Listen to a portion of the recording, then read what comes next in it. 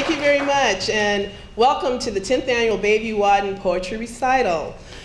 I would like to introduce our host for the evening, a man who for 10 years has spearheaded this event and who has been an advocate for the Bayview Wadden Library for many more. He's a poet in his own right, and I'd like you to give a nice warm welcome to Mr. Larry Ware.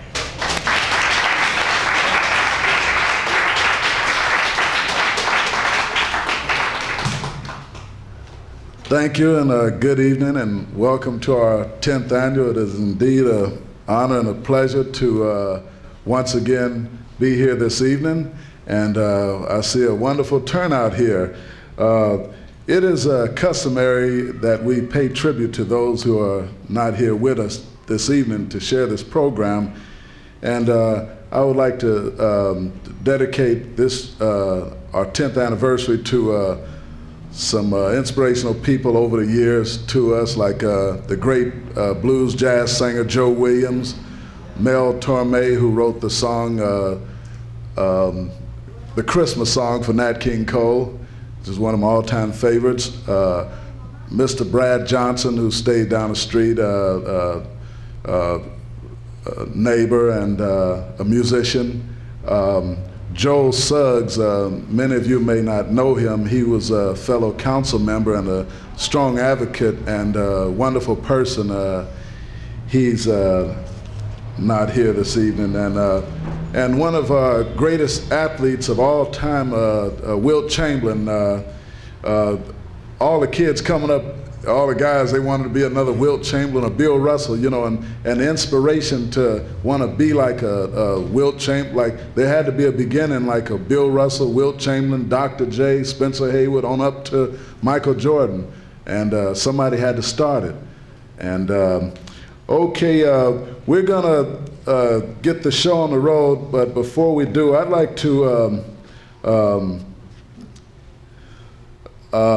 speak of a gentleman who's responsible for all of this wonderful artwork here, Malik Seneferu. Seneferu is a philosopher, a teacher and poet, world traveler, and innate visual artist, born April 7, 1971 in San Francisco, California. Seneferu's work has been well appreciated in museums and galleries, news articles, schools, cafes, etc. In the spring of 1997, before making his solo trip to Kenya, Seneferu was commissioned for the mural entitled Mungu 9x102 in San Francisco's McAteer High School, and also curated a children's exhibit called Kali Ancestors, which was dedicated to Rosa Parks. Seneferu's technique of delivering messages to the world is revolutionary in content and in consciousness. His painting consistently portray the life and struggle of Black people worldwide, from youth to adults to elders to community and family matters. The coherence and conceptualization in his art has been unbroken. Seneferu's work has manifested a persistent and profound concern for modern-day depression and the all-human effort towards liberalization and justice. Art and spirituality are driving forces in Seneferu's life today. He is largely self-taught with a style that is uniquely his own. Seneferu has an unwavering faith to paint from his heart the reality of this experience and to express in a positive manner. Seneferu enjoys being bearer of the message to everyone and to especially welcome any opportunity to carry the creativity to children. I would like to introduce Malik Seneferu. He's going to come up and do some poetry and say some words.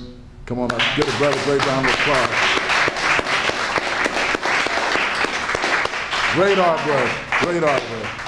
All right. Okay. All right. Peace, everyone. I don't know about doing no poetry, but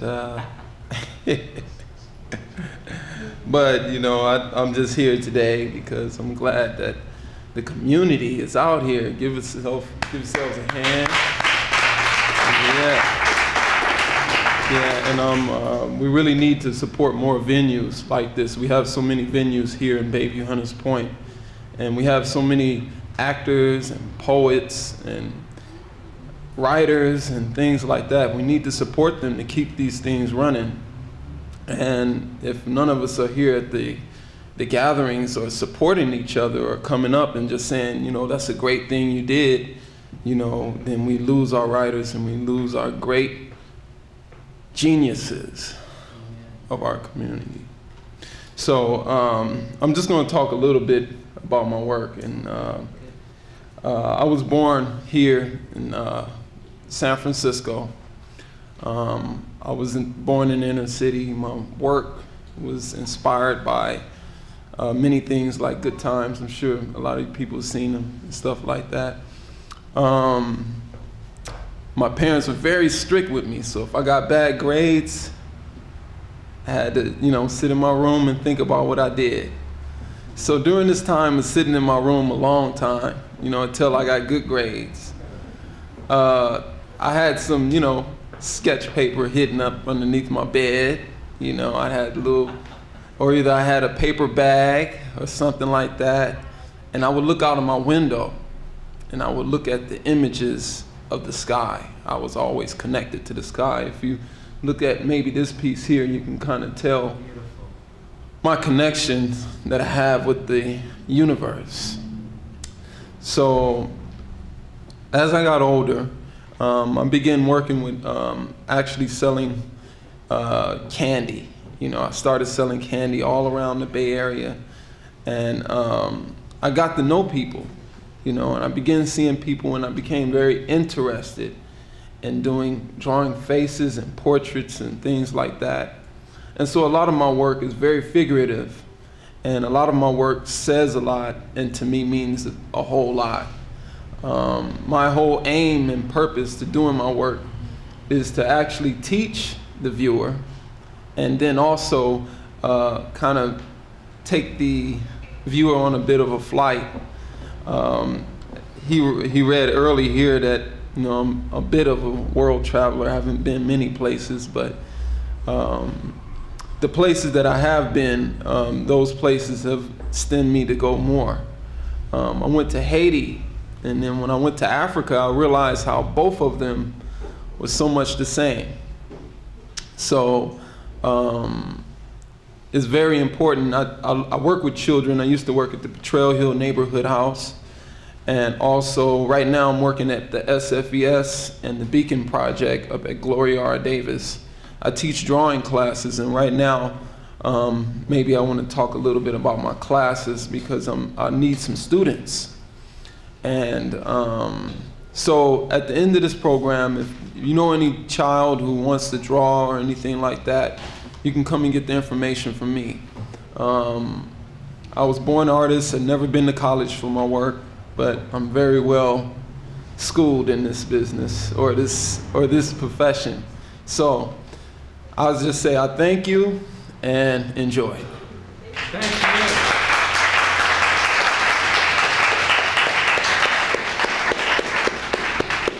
All right. Okay, we're gonna get this party started.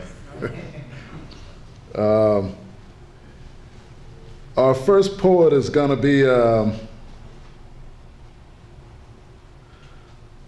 LaShonda Smith. Come forward, please. Let's give her a great round of applause.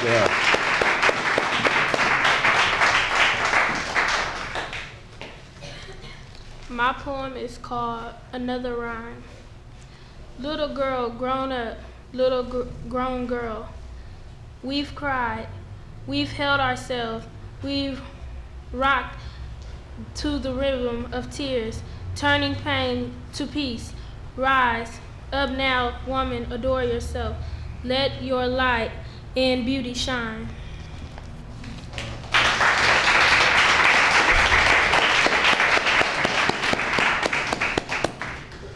All right. Our next poet is going to be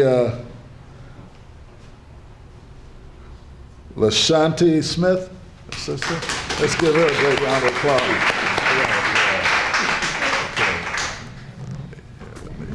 Down here for you. There you go. Good evening. I'm going to read two poems. One is called Can't Get Off. While riding, can't get off. Too loud, pushing and shoving, making me fall. I get off and forget everything that happened on the bus.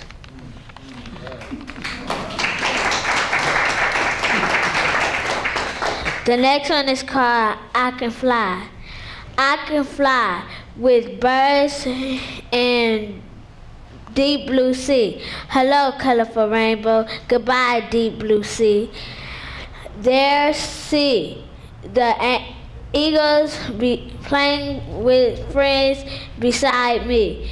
This poem is fun. This poem is free. This poem is me. Thank you.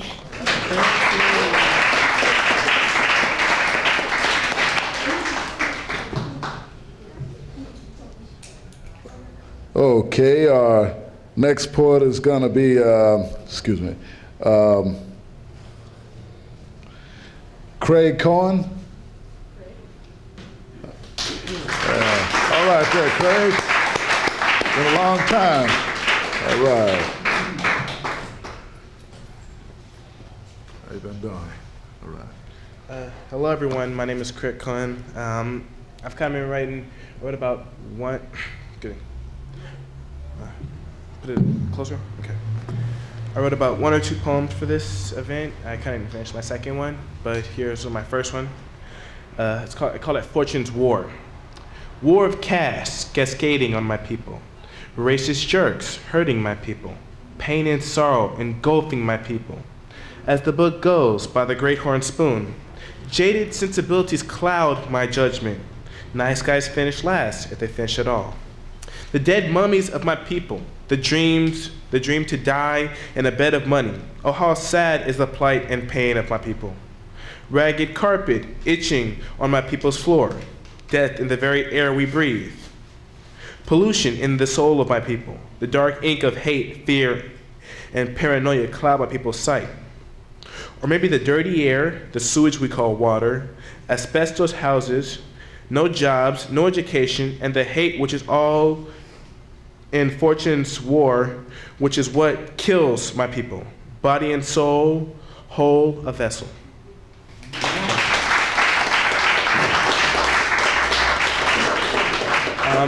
I didn't finish my next one, but here's what I've got so far. The poem is called Pain. Pain.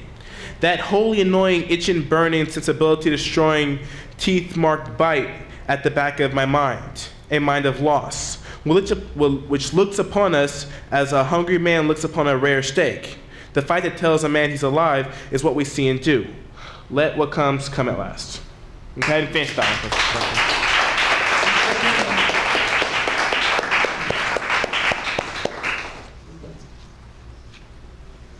Thank you, Craig.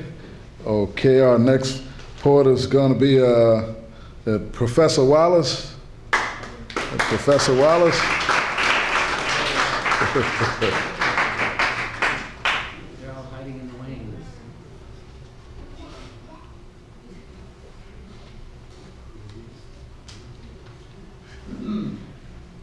Okay, our next poet is going to be Sir William. Okay, now I'm good with the program. All right.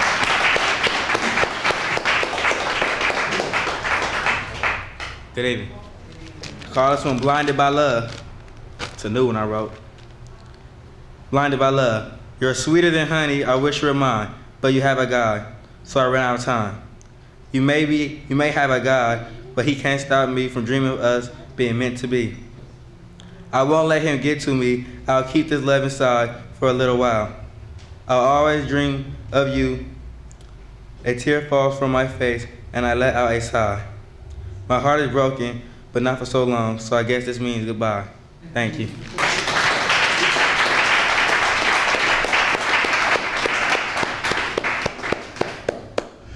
Yeah, no wonder he took a little while to get here. That's Sir William Smokey Robinson II.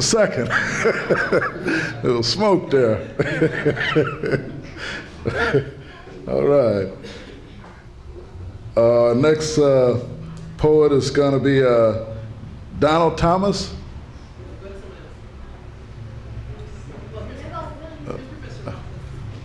This is Professor Wallace. All right, Professor.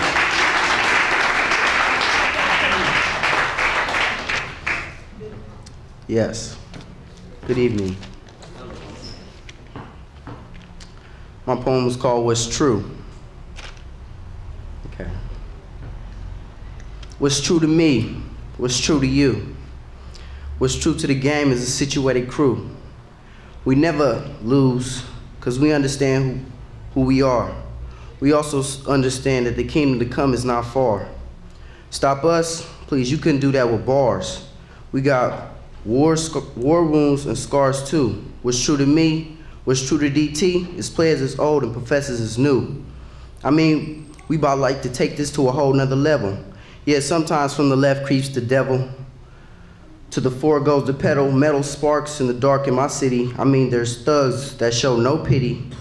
Man, they trying to obtain that pretty penny, root of all evil. Even Knievel couldn't hang where I stand, the land of the so-called free. What's true to me is the white dream, the supreme scheme to work the supreme scheme to work the prophecy for 6,000 years. Our ears are open to what's true.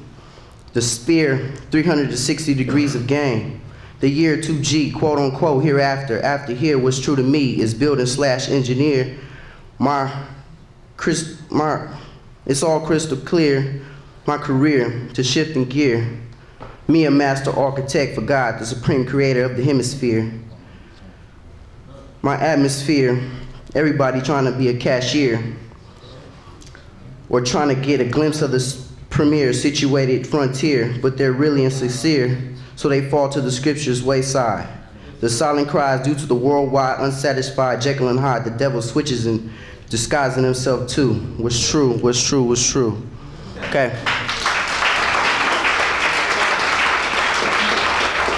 My second one is about a man who was a slave.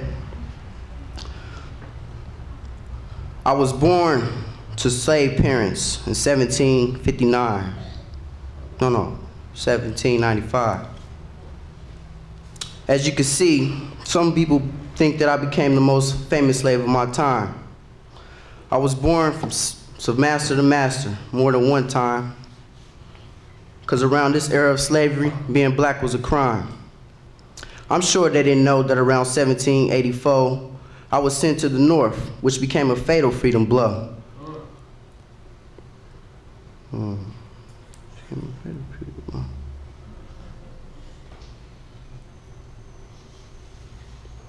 Face to face would be crazy, when in this case it's the devil. But I mean, that's the only way to reach the free level. But not with metal, with my brains, because I filed suits and sued them to break my physical chains. Nothing changed, because he's the God of all lies. Man, he even misspelled names to keep me in ties. Now look at me, can't you see the fire in my eyes? I want to be free, but I want my freedom legalized. No need to apologize, even though that would be right. Because if you don't give it, I'm going to take my birthright. That around 1857, me and my family became free overnight. Yeah, I became the property of a dear friend, but this is where my slavery just had to end. Now, I don't think I'm some Superman. I just did what was right, and this I recommend. Dred Scott, 1795 to 1858. Thank you.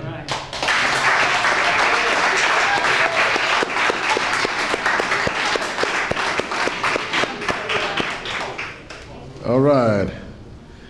Okay, our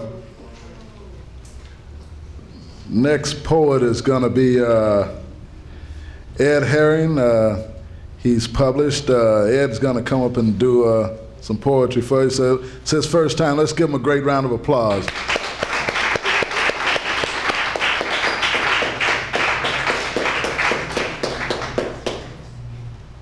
Thank you very much. I do have a book of poetry published called Pruning to Shape. A great deal of it is garden and landscaping imagery. The first poem I'll read is called Clouds. It's very simplistic. I hope it says something to you. I cannot see it out there on a chilling cloud, no direction to ever get there again. But as science is, this too a mighty image that dissipates like a child almost touching cotton candy. It's out there, but I can't see it.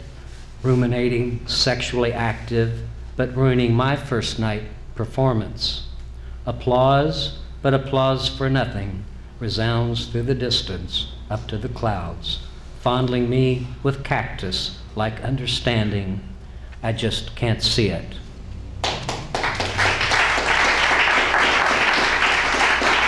Thank you. Thank you. The next one's called The Exception. This is a true story. I grew up in Missouri, Fulton, Missouri. Winston Churchill gave the Iron Curtain speech there. That's our claim to fame, other than my novel, which is now out, called That Fine Inability to Speak. And there was a deaf school there, and I was in the Baptist church, and they would come to the Baptist church, and we would sign the sermon for them. And they had a man named Mr. Bach. He was about 17 or 16, and he was an epileptic. He suffered from epilepsy, and so that'll help give a little background. The Exception. There were the usual jokes and bad taste, but the athletic fact remained. When the team of deaf school basketballers were scheduled to play us, the waves parted. They didn't really have a team those days, just old Mule Murphy at the fulcrum, and it was a sight to see him wheeling down court, an Ichabod of sorts, with a 7'1" spastic frame, trying desperately to coordinate his oversized gams and arms comprised of ladder-like extensions. From out in the gym, he always looked confused, and although we knew he couldn't hear us, we would cheer him on in spite of our school spirit. They say the scouts came from all corners of the state, and that great things lay ahead for Mule as a sort of one-man team.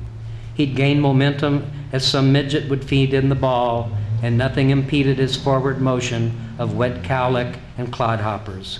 He'd see the wall mat coming and dunk the plaything into the miniature hoop and predictably plow into the wall like one punch-drunk. These necessary collisions weren't good, for Mule's head didn't need any adversity. We loved Mule's sad eyes and ways, and as with any lover, we'd forget his flaw. Once we entered Mule's ribcage, it came upon us like lightning, and our guts split and searing pain wreathed through our collective heads. We would fall to the well-swept court of varnish and flail about, and the ref would try in vain to hold our giant self down and conquer us. Specialists had been paid by the school to correct the uncorrectable. Those who were fortunate enough, though, to stand over him had the best seats. They claimed that Mule's mouth became a vortex of grunting, as though the first words might come. His tongue would take the worst of the beating, and the school kept on a one-man team, 24-hour duty, simply to shove that special tongue back in. Once it would be over, his mammoth buttocks and soaking wet green gym shorts rolled gently with his breathing on the floor. He was again a baby who had been allowed his tantrum, which we all grew up envying. And as we grew older and our parents explained the nature of epilepsy and our limitations, we just bite our tongue and see our blood spill onto the only home, the court we knew. We saw those city men's promises sail out the window when he died at 18. They hung giant black wreaths on every fence post around the giant foreign complex. The obituary read, quote, "Here was a Caesar, when comes such another," and we died a bit with the school. A lot of old women who never attended a game gossiped he was better off out of his klutzy misery. Thank you very much.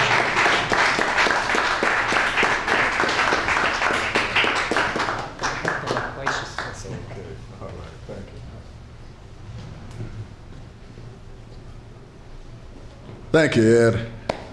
All right, give another round of applause there. Okay, next poet is going to be Donald Thomas. Let's give Donald Thomas a round of applause there.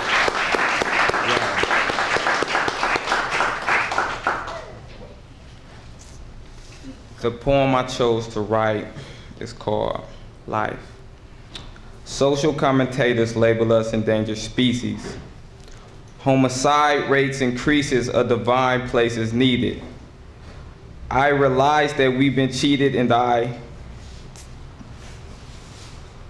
hate to be defeated and deleted out. And I hate to be defeated and deleted from existence, visualizing my position. Transformation taking place, the younger souls was made to rule. So your potential is a tool, so baby boo, don't be a fool. Consequences shaped in anger, putting hot ones in the chamber. Now you on the run from danger, from some strangers trying to hang you. So don't attempt to be a G if you can't handle all the heat. Bringing ammo when I speak, so light the candle as I creep. To my destination with the motivation to perfection. True confessions of my sin as I begin to get connected with God. Thank you.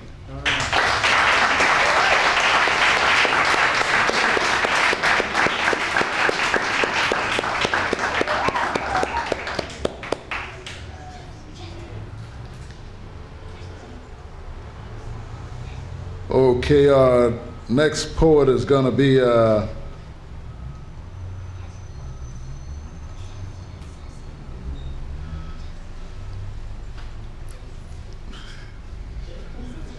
McCrae.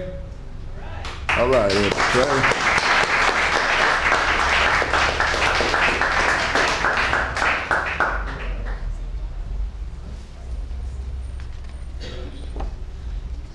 First of all, my poems are very short, so I like to do a couple. The first one is entitled Back It Up.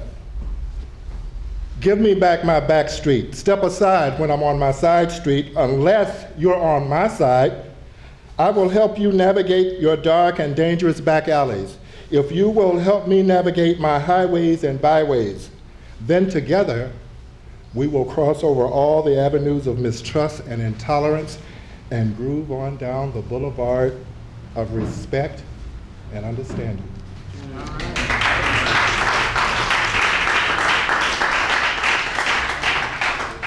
The second one is entitled God Is. God is so ethereal, so surreal, so far, so near. God is so supramundane, so metaphysical. God is so cyclical, so linear, so sunshine, so total. God is so atypical, so uncategorical, so super, so natural. God is.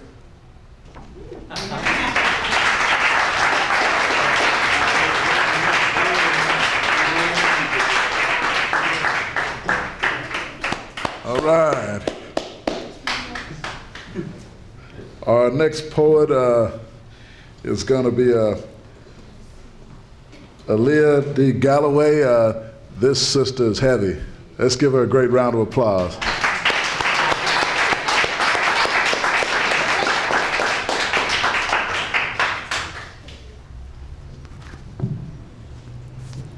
I'm going to do two pieces, and the first piece is called Still Black. It's about a beautiful people separated within itself. Ultimately, it's about what's inside our hearts. We be black in many shades. We be black in many, many shades. We be black in many shades, yet we still be black. Why I gotta feel your superior vibe just cause you're black on the light side? Why we gotta be splitting up our people when we should be unifying, undenying our brothers and our sisters? It ain't easy being of color. They say the term people of color covers a wide spectrum of beings. But these beings don't want to be down with us. They're too busy looking down on us in the people of color line, saying, at least we're not Negro, at least we're not colored, at least we're not black, at least we're not African American. And don't you know all those references are kind, politically correct in their mind, yet they still don't want to claim us in the people of color line.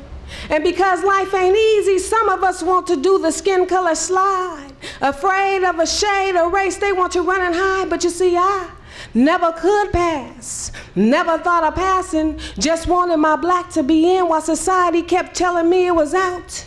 Not in style, not in fashion, and all the while I was growing into myself, learning to accept myself, my big lips, my sometimes kinky hair, and my soulful style is what makes me, and that's okay, because people pay to achieve attributes that are naturally mine, though some may deny the cosmetic surgery that manipulates theirs to look more like mine. And don't you know, they still don't want to claim us in the people of color line. There is no ethnic group that wants to be mistaken for black, but we sure will try and mix ourselves in other ethnic lines in an attempt to get by, thinking it will raise our self-worth from low to high. Don't mind having a piece of their culture, because some of us don't want to be, ain't proud to be, but we better be down, unifying, proud, and undenying, instead of sliding to the lighter side, because in the end, with one drop, we still be black. In the end, with one drop, we still be black. In the end, with one drop, we still be black. And I'd be proud, and I am proud out loud, unifying and undenying. Ain't no shame in a people's pride. What we are is inside our hearts, in our minds. Inside our hearts, in our minds.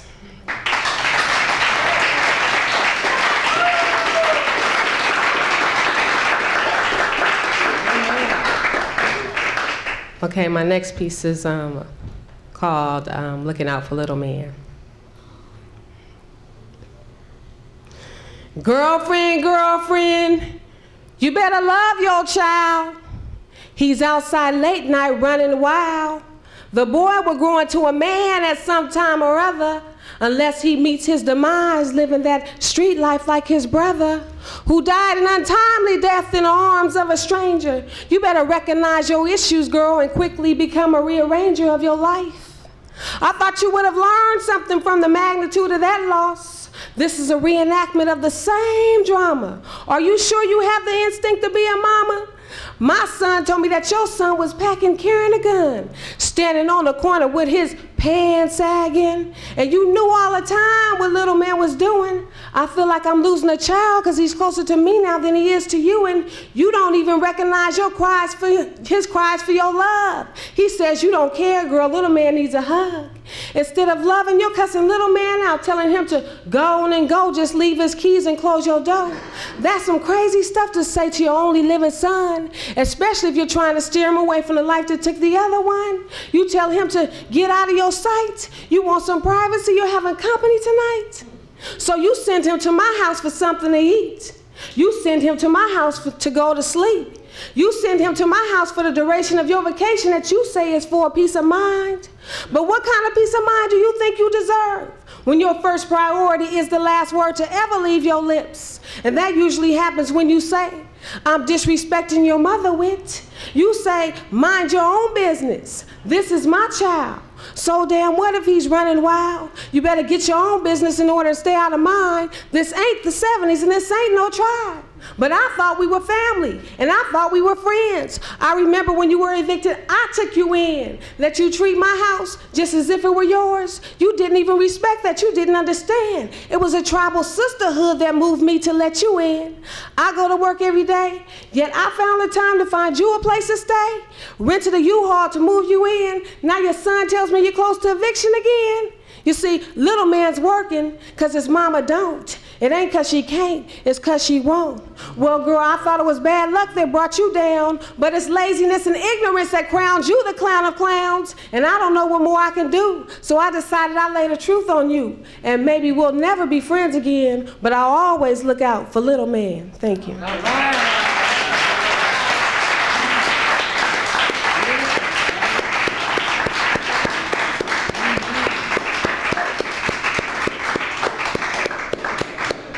Told you that sister was heavy. You're right. You're right. Okay, next poet is going to be Carlos Ramirez. All right. Okay.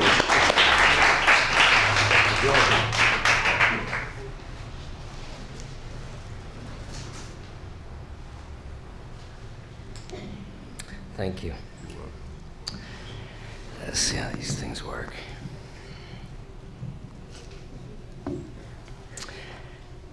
I'd like to share some songs I've set to poems by Langston Hughes. And first one is called Dreams. Hold fast to dreams, for if dreams die, life is a broken winged bird that cannot fly. Hold fast to dreams, for when dreams go, life is a barren field frozen with snow. Hold fast to dreams, for if dreams die, life is a broken winged bird that cannot fly. Hold fast to dreams, for when dreams go, life is a barren field frozen with snow. Which one?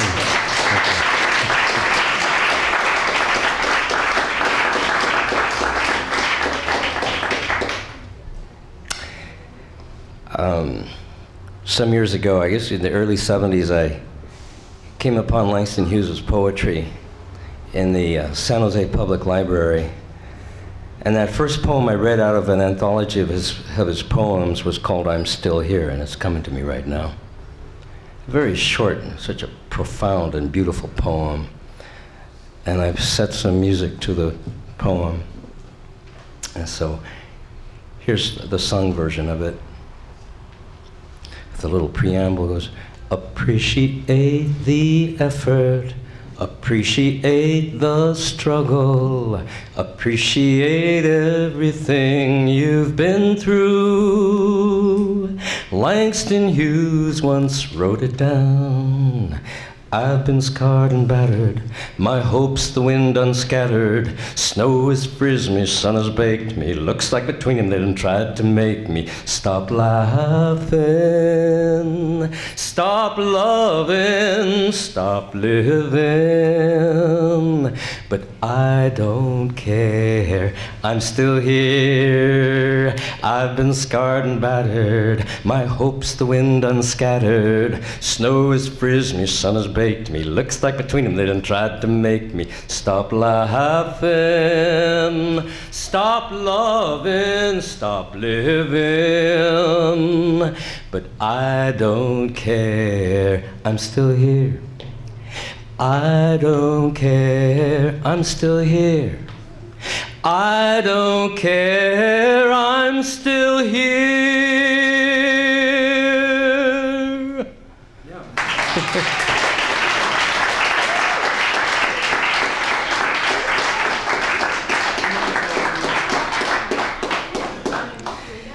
He wrote so many beautiful poems.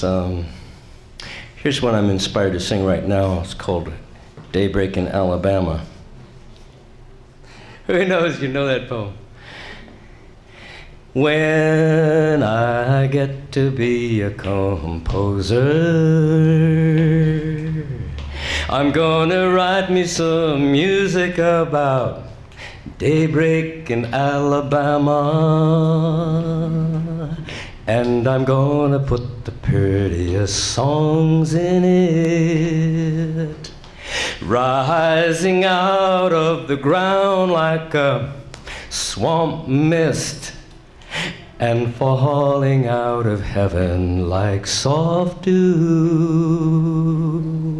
I'm gonna put some tall trees in it, and the scent of pine needles, and the smell of red clay after rain, and long red necks, and poppy-colored faces, and big brown arms, and the field daisy eyes of black and white, black people. And I'm gonna put white hands and black hands and brown and yellow hands and red clay earth hands in it, touching everybody with kind fingers, and touching everything as natural as dew. In that dawn of music, when I get to be a composer and write about daybreak in Alabama.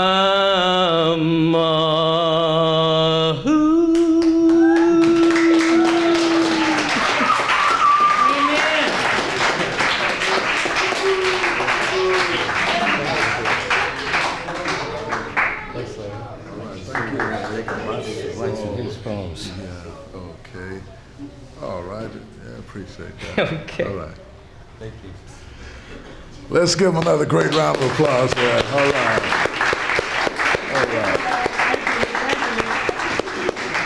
All right. Okay, our next poet is going to be, this is a gifted young brother here. Let's give him a great round of applause. Jesse. All right, Jesse Wiley.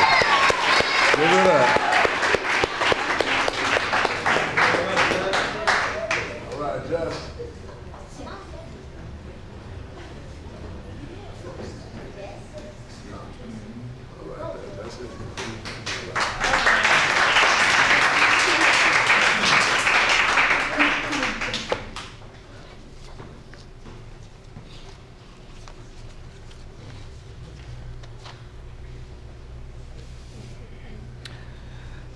Good evening.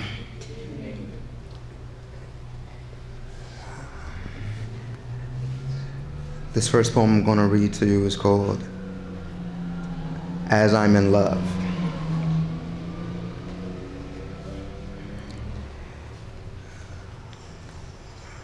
Words flow from the tip of my pen like ejaculatory juices in my moments of spiritual climax.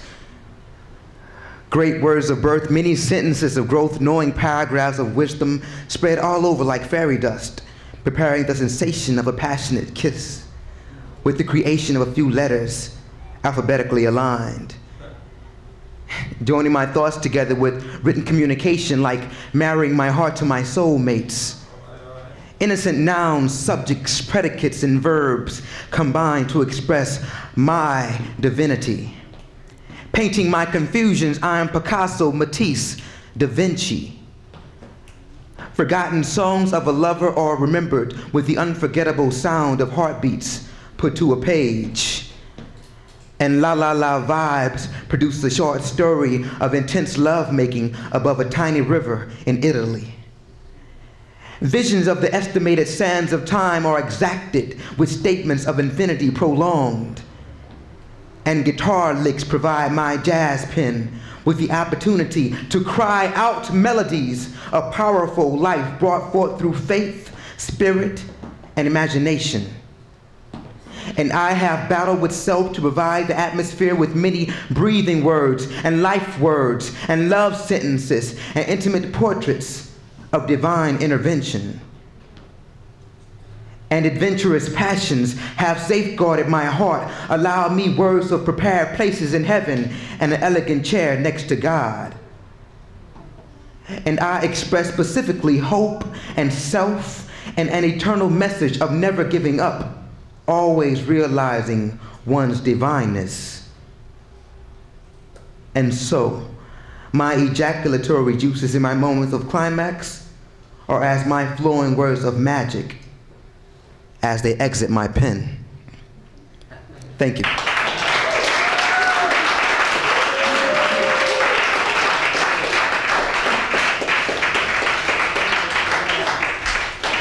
Thank you. This final piece, I read it last week, and it was requested that I read it again, so I'll go and do that now. It's called My Son's Name is Compromise.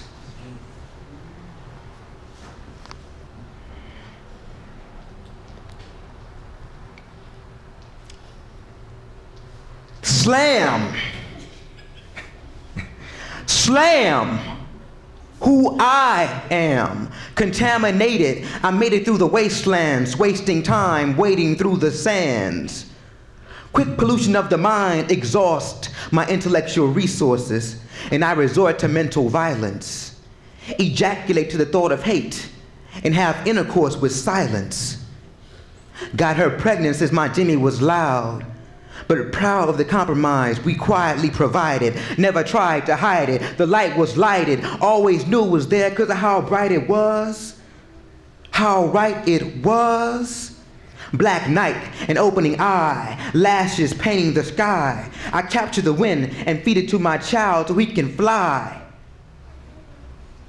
And his mother will breastfeed him with patience.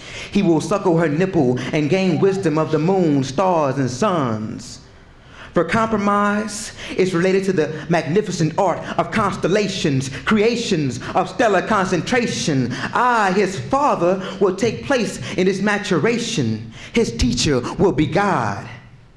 My child will dwell in the midst of love itself, himself love, picking mind fruit of the tree of knowledge, reading the universe, dreaming himself to the fifth dimension, adding and subtracting, sweet and sour. My son is power, the sum of screams in peace. My son is P is for peace. Slamming misconceptions down into the gutter, full of the cluttered, tattered lies and deception which evil discovered and brought to the forefront. But my son is a forerunner, 4 light years ahead of the others. I am a proud, doting daddy dearest, father to a Negro thought who inherited deep thoughts of fierceness. He will be the fiercest prophet of fearless prophetic hope in the midst of mind storms with deadly wind gusts of insanity and stress. And as he grows older, he will undress slowly the body of a great thought of his lonesome and pour endless amounts of life into her bosom. And my kid will make love and fill her body up with abstract sperm, relaxing her womb with his miraculous word flow. Exercising his need for freedom, he won't have to take the route that I took. Compromise will reach into his thoughts, grab hold of the universe, and fly. Because I and his mother have instilled in my son the wisdom and knowledge of the moons, the stars, the suns, and the skies. My son's name is Compromise.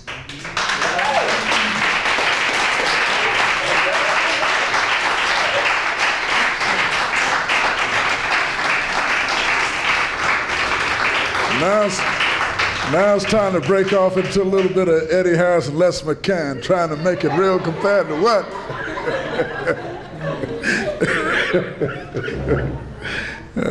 No. I told you young brother's heavy. Okay, this is another gifted poet here. This gentleman here, I heard him a couple of times. It's a really gifted poet. Let's give a great round of applause to Charles Curtis Blackwell. Let's give it up for Brother Charles. All right.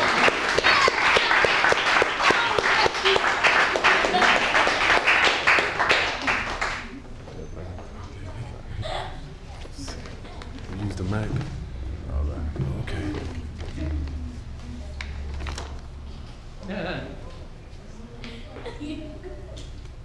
While attending a corporate party after the funeral,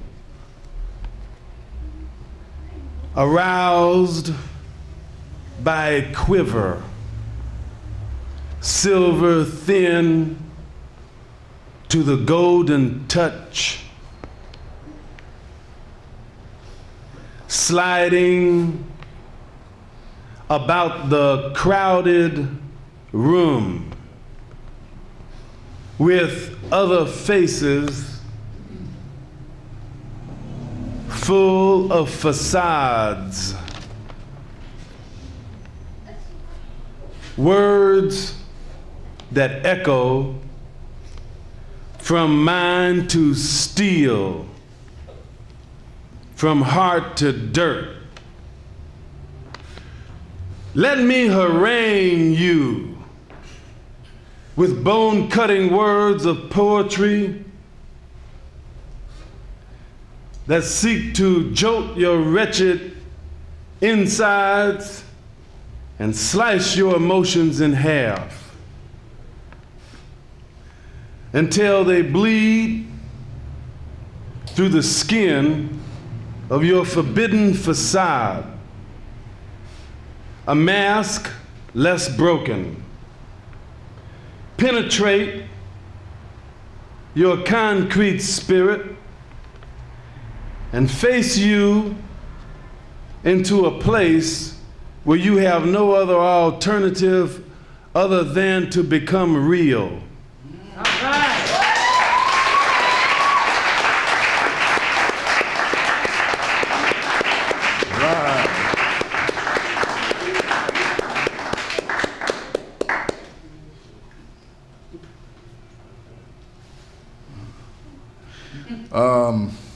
Our next poet, me and this sister, we go way back. So let's give, she's also gifted, she can do it all. So, lady here is a quadruple threat.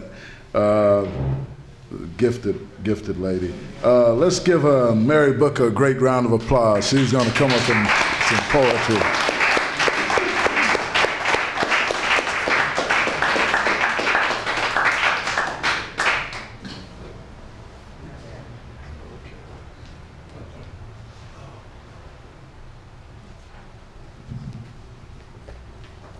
Good evening. I shall read a poem I wrote called Voices in the Wind. Voices, voices. I hear voices in the wind of time, whirling, twirling, invading every corner of my mind.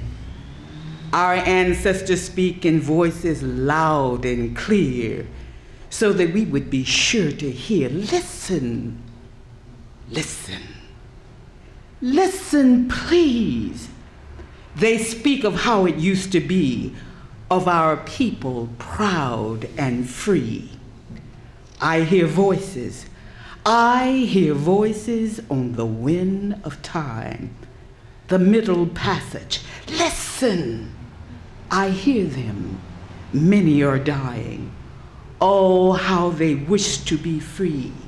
Some are planting their bodies in the deep blue sea, so their spirits again can roam free. Voices, voices in the wind of time. Anguished voices in troubled mind. Voices, voices whisper in my ear, trying to veil the consuming fear. Voices, voices, don't you hear? Listen, listen, as the wind blows, listen.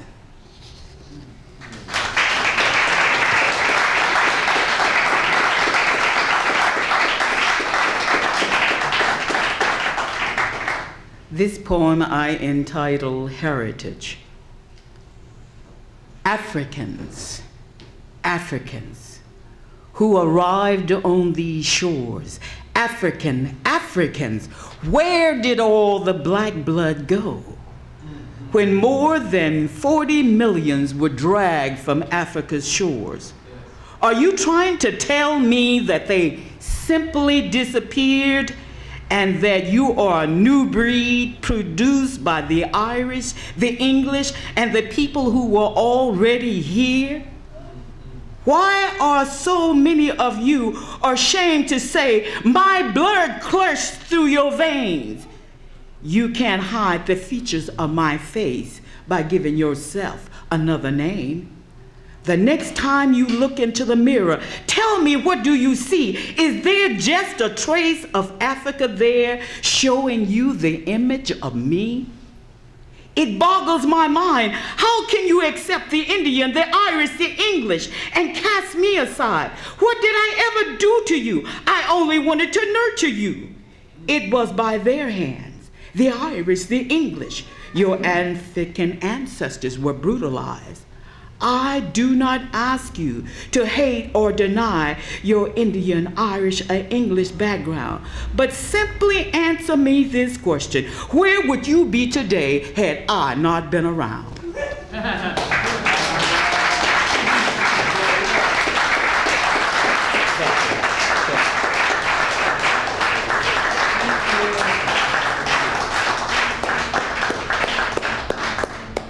All right. That's what I'm talking about. You're right again. Oh, yeah. Our next poet is going to be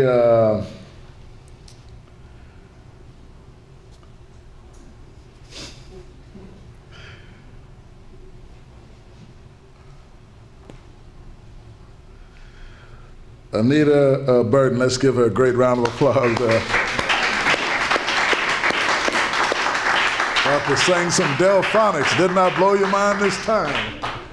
Thank you. All right. Good evening. This is a biography on Mary McLeod Bethune, and I put this together after reading poetry of Maya Angelou, Phenomenal Woman, her poem, and also Still I Rise. When I read Maya Angelou's poem, Phenomenal Woman, or Still I Rise, I think of Mary McLeod Bethune, who was an activist, a visionary, a teacher, a phenomenal Black American woman. She was born July 10th in 1875. As Maya Angelou states, out of the huts of history's shame, I rise. Up from a past that's rooted in pain, I rise. I'm a black ocean leaping and wide, welling and swelling, I bear the tide. I rise, I rise. And rise she did, in spite of the limitations that history imposed on Mary McLeod Bethune, because of her physical African characteristics, her kinky, textured hair, her full lips, her black complexion, and her wide nose that even Black middle-class Americans disesteemed. She saw herself as God's very own precious child, equal to any other in the human family. Mary McLeod Bethune believed in herself and in God. She was the 15th of 17 children. She graduated from a Presbyterian boarding school in 1894. The school prepared the majority of its students to teach other Black Americans whose slave heritage left them desperate for schooling. A teacher she was.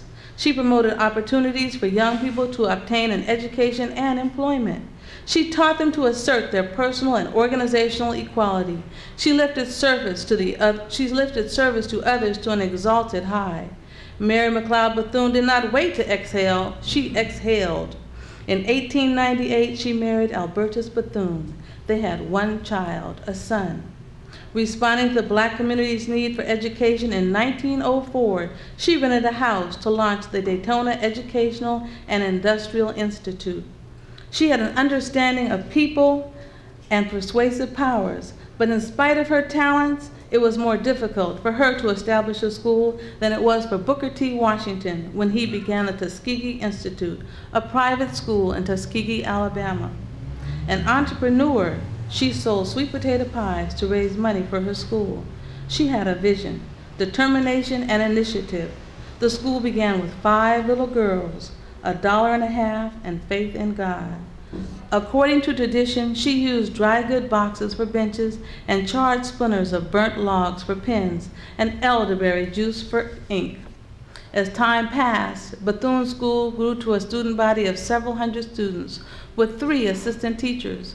The school became an important community resource and evolved into what is now known as Bethune-Cook College.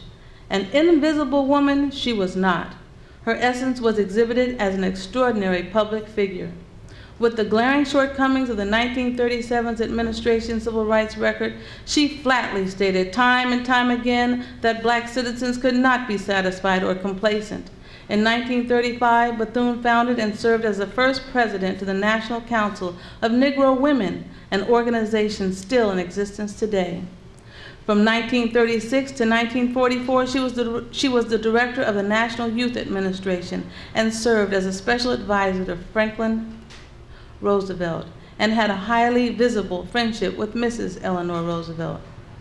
Bethune fine-tuned her leadership to the racial climate in which she lived.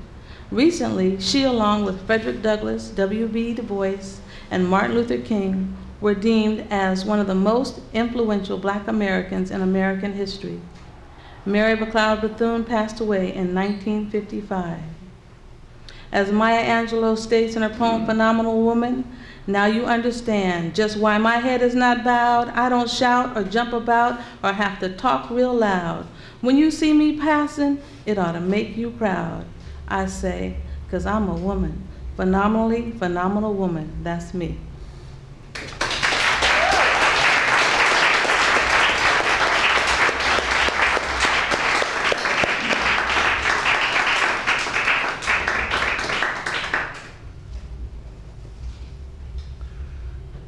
Y'all probably notice I've been smiling and I keep looking over here. I got it. Yeah, there you go.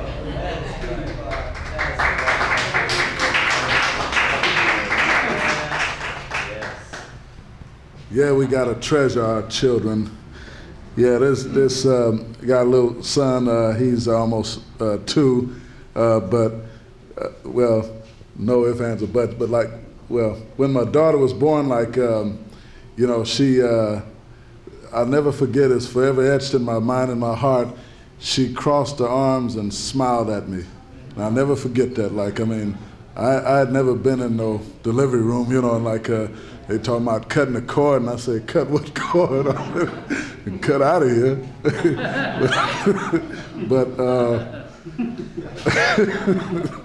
But I stayed. I would like to, my wife, they on the way up, my son.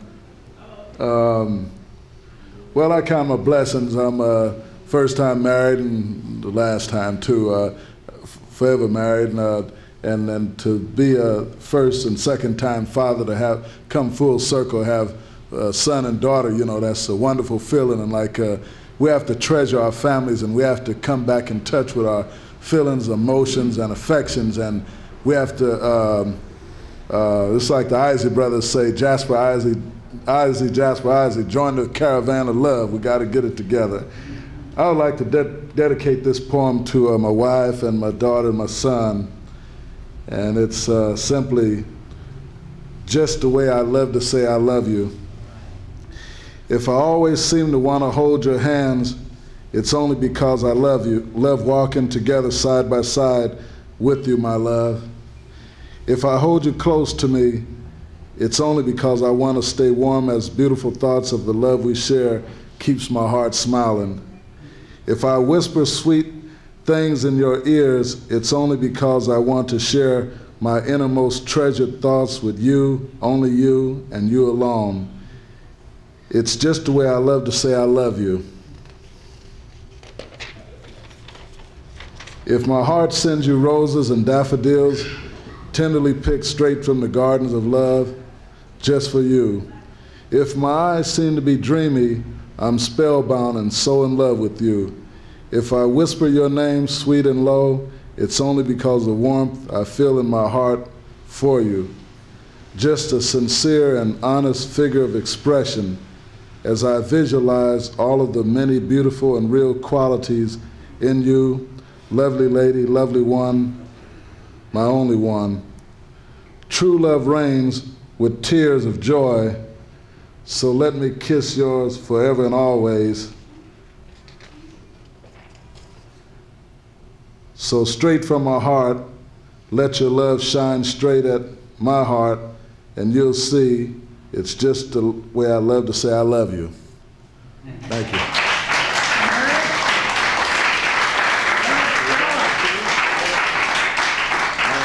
What do you want to say there, Pretty? You want to say something? Huh? Baby don't want to say nothing now. Okay. That's all right.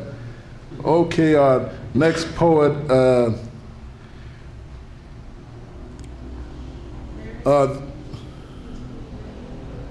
you want to take it? Okay. We're going to take a 5-minute intermission and come back with some heavy slamming poetry. Okay. All right.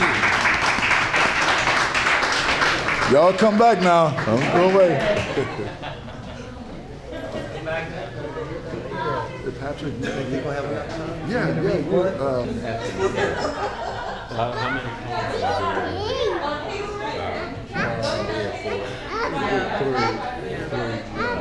You know he's leaving now. That's you can squeeze that one more. That's at my last. Yeah. Okay. Because I'm going back to Kansas City. Okay. All right. Wizard of Oz. All right. Yeah. Maybe I come back by the Yellow Brick Road. All right. He's on down the road. Okay, come on in and sit down. Oh, that's yeah. Okay, we're going to start. We've only got a little while to go. We've got a few more poets to get through, to enjoy. Yes, come on over. We haven't started yet. Come on, Precious. Stand up, baby. But we shall. Is everybody having a good time so far? Okay. Before we start the second half, I wanted to take this opportunity to present a little certificate of appreciation to Mr. Larry Ware, who has been doing this event for 10 years. It's a labor of love. He always comes through for us. He gets all the poets together. He arranges the food, and this is a special time every year for us here in Bayview, Hunters Point, to get our poets together and share the art of the spoken word. So this is a certificate for him, and at the end of this recital, we're going to have a nice spread of food and a nice cake that's also honoring the 10th annual poetry recital and Larry Ware. So on the certificate of appreciation, this is presented to Larry Ware in appreciation for your decade of work on the poetry recitals at the Bayview Wadden Library, from Linda Brooks Burton and the staff at the Bayview Wadden Library. That's for you. Thank you. And let the show go on. Oh, okay. Yeah. All right.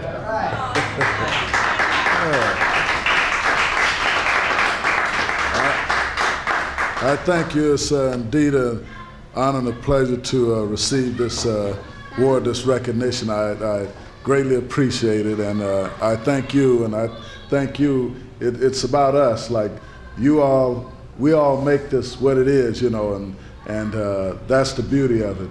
And to see so many of you out tonight, like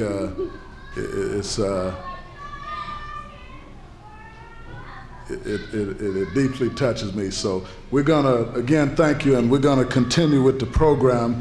I'm gonna call up our next poet, Gail Mitchell. Let's give her a great round of applause.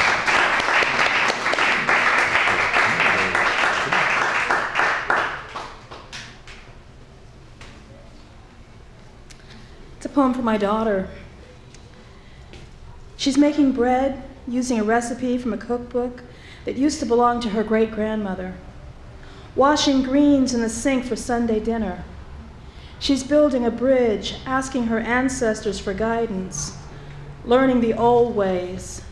She wears old suits from the 40s that her grandmother wore in college, and shirts from the 70s. She's mixing it up, cross-pollinating, finding her own way, moving within herself. She has closed the door on childhood and reached for an apple on the highest branch. I watch from a distance the beginning of a new adventure, and a new dawn awaits her footsteps. She has begun to change form gracefully, rising like the bread in the bowl, filling the room. She stands at the foot of my bed, looks at me and I at her. We are seeing each other with new eyes. She is studying my gaze. I am moving within my skin, shifting the position of my legs, telling her what I know to be truth. She is growing beyond the frame, moving in another orbit. I am stepping back, taking in the dimensions, not telling, not asking, listening, hearing, feeling air take shape, find a new form. She is pushing gently, trying to find the way to tell me she is moving in new ways. Feeling the smallness of her room, wanting to stretch and move beyond the limits she has lived in. She's trying to find the way to say, I need space. This is like a small cage, and I've grown beyond the confines of your hopes and dreams. I've moved beyond your struggles and agreements. I've imagined a different future. The bread rises in the bowl, and she is ready to knead it again, ready to leave, ready to flow, ready to rise, ready to go. That's for Nova Wilson, my daughter.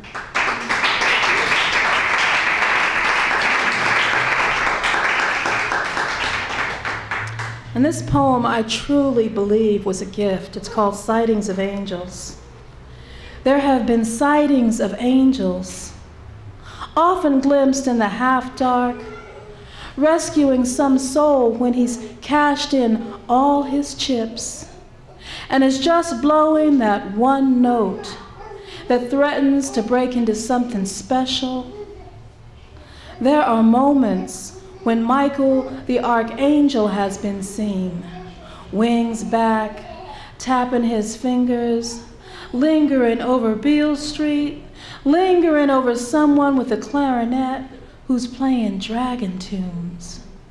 And he's there to urge him on, to encourage him to the edge and on into ecstasy, lost in the glory of just blowing because it feels so damn good. And every Christmas, and often in the fall when it would get cold and crisp outside, Mahalia Jackson could be heard closing up the stud down on Folsom, singing and shouting, hallelujah, singing and shouting, hallelujah, hallelujah, hallelujah. And those boys, soon to be men, heard it and felt it as last call was heard one more time. Angels have been seen at midday in the Fillmore when it was all black. No, it hadn't stopped being colored yet. Men with their straw hats and fine tan leather shoes and suits so crisp they almost shouted at you. The creases were that sharp. There was an angel down there, Jack. Sometimes she'd be coming out the beauty parlor, hair all done up in a press and curl, ready for Saturday night. Or maybe just going to the bowling alley where she'd meet the girls hanging out for the evening. And many is the night that some poor fool spent his rent money at the Club Long Island down on 3rd Street. There's angels have often been seen in broad daylight, wearing red lipstick, red nails, and dressed to the nines. Girl knew she was looking good. And Billy used to sing right over there on Fillmore Street at the Plantation Club, and Lord, ooh, she could make you break down. There were clubs up and down the street, house parties with chili and crackers and home brew, dip and potato chips, and a little girl who watched the grown-ups get silly. They'd throw a nickel, a dime, or a quarter her way, and a quarter in those days was some big money. It could buy you 5 candy bars or a Coke and a bag of chips. These angel sightings got less and less, but sometime when the music was, well, you know, it could take you higher than weed, higher than booze, higher than Well, the music could take you there. There'd be Carlos Santana, head back, eyes closed, just playing the hell out of that guitar. Everything is coming my way. Everything is coming my way. And you'd look up and there'd be tears. Or Janice would shout, baby, baby, baby, baby, welcome back home. Or Jimmy would play your spine as Voodoo Child would cook. Then there was the day Harvey Milk and Moscone got shot. So many of us took to the streets that night. We marched from Castro Street to City Hall. Joan Baez sang, and I could swear over my shoulder, away to the rear, a bit of wing. Just the other day, I was listening to Minnie Riperton, and I felt a tear escape down my cheek. As I reached up to wipe it away, if not 6 feet, at the foot of the dining room table, an angel seemed to blur on the edge of my vision. As my head hit the pillow, just before I said goodnight to my children, I heard a voice, as clear as day. Must have been someone or something reminding me to pray. Thank you. Thank you.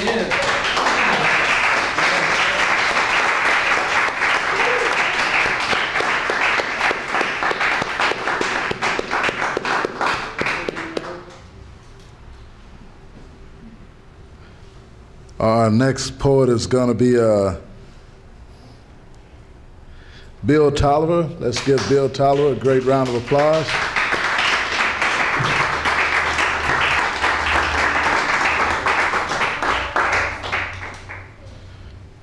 All right, there, brother. Good evening. I am medical examiner's investigator here in San Francisco, also known as the coroner. And I find myself in situations that are extremely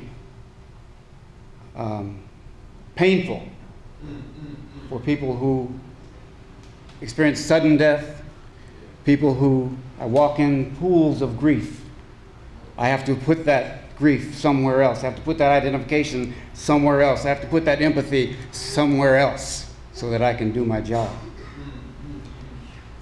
And as I read newspapers and I look about the city and I look about the other cities, and I've traveled places where I have somehow identified with pain because something in me wants to heal that. So I have written things about Kosovo. I've written things about the Tenderloin. I've written things about 6th Street. I've written things about Cold War. And I'd like to read a couple of things that I've written. And these are my first writings. I just had to just take it out of here and put it over here. And I'd like to read Kosovo, because I think war is one of the most selfish things a human being can do to another. This is Kosovo. Garden of Eden, spirit walking naked, no one knew. Forbidden places not hidden, why not go there? I see myself naked. I see myself before I see you. I am that you're not. I know I'm not supposed to. Voices in my head, my heart, my soul, a voice, one voice, not mine.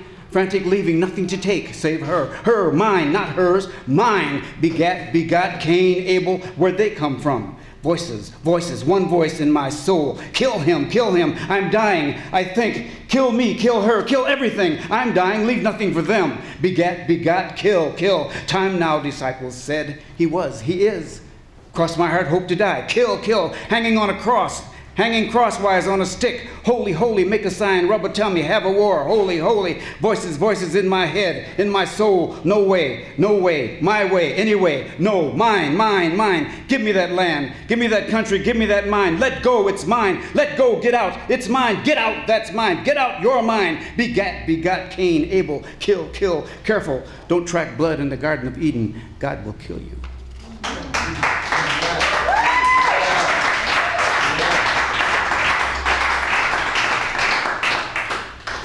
These are real experiences. meeting John Coltrane. It was as if he were a portal between here and the universe, that he traveled there and come back as a testament.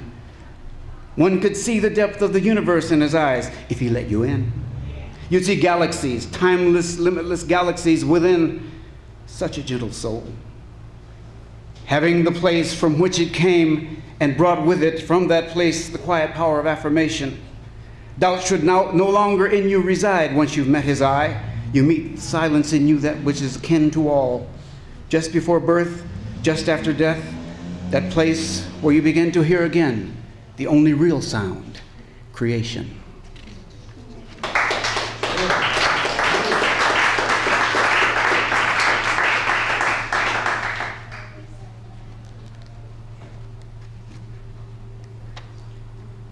This is for a young man that, it wasn't one of my cases, but I happened to read where a young black man went down on Hayes Street, I believe, was chased down and gunned down.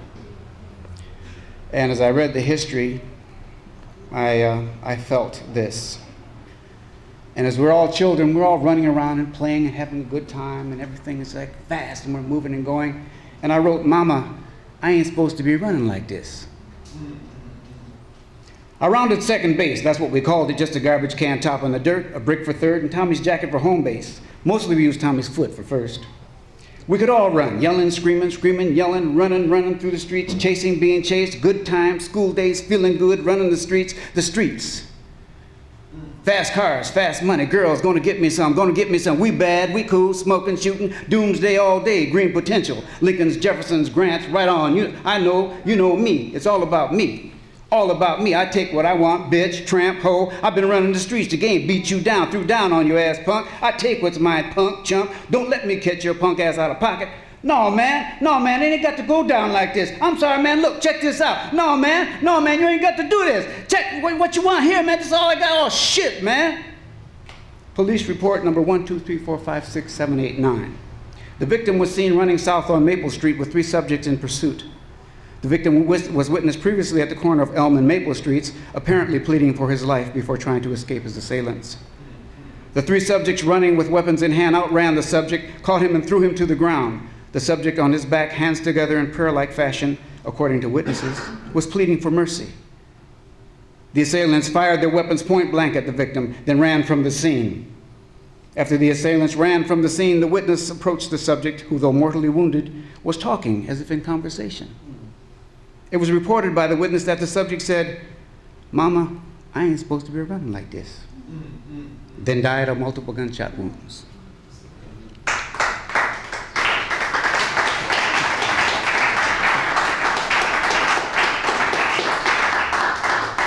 I call this Helter Skelter Tenderloin, USA.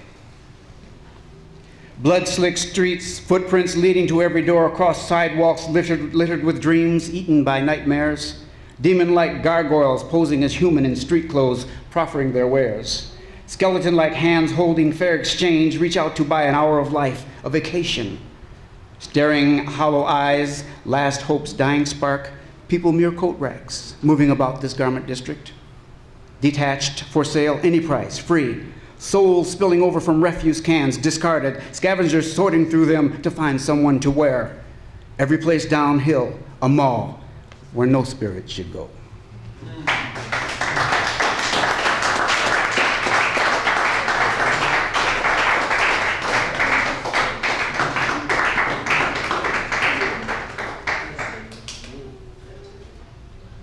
Okay, our next poet is going to be September Rose. What a beautiful name. Give it up. Let's give her a great round of applause.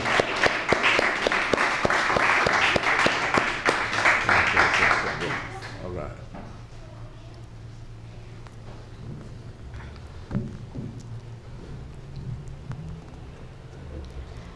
How y'all doing? That's good.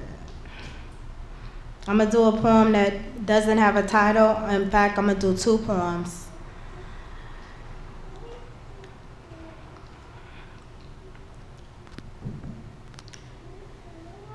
I feel like dying and crying. Any emotional sensation, breaking down from the highest elevation. I can't concentrate. I need my second person.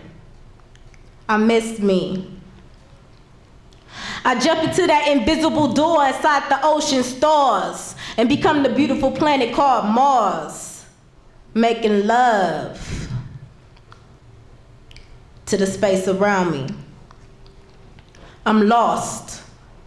I feel like I'm falling off of a mountain of 1,000 echoes of darkness.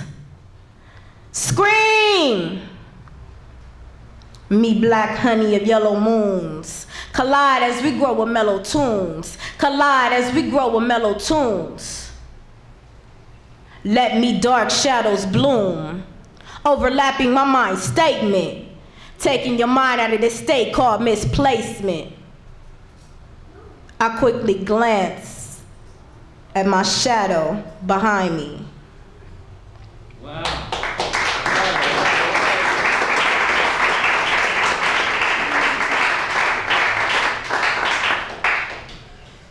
I'm gonna do a short one. I hope I get it right. This one has no title either.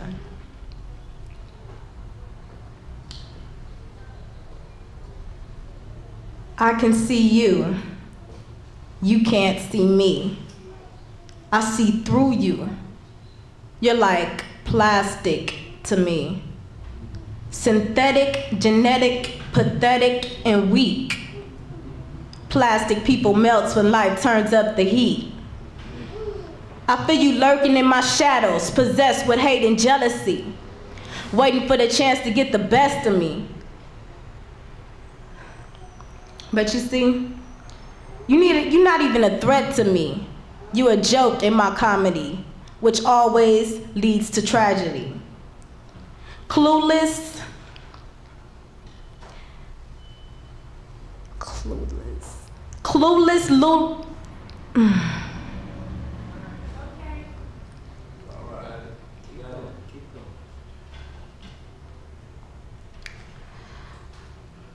clueless and lame, useless to yourself, and damn, that's a shame. Thank you.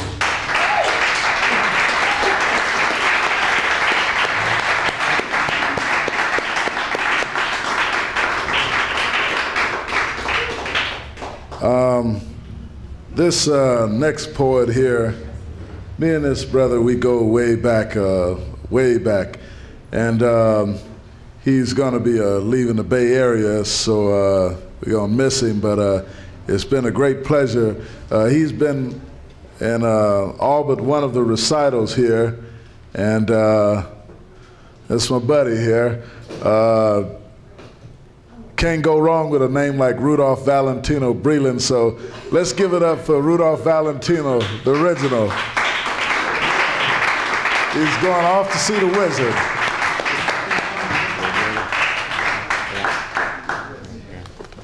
You the man.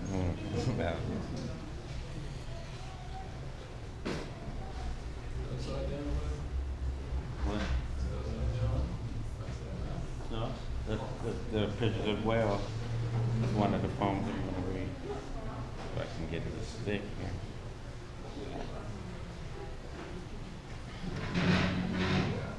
Yeah, I've been privileged to be part of this for the 10 years, and I'm really going to miss it. I'm going back to Kansas City, Kansas, and it's been 25 great years and inspirational years of learning a lot of things here in the Bay Area, and I'm meeting a lot of inspirational people.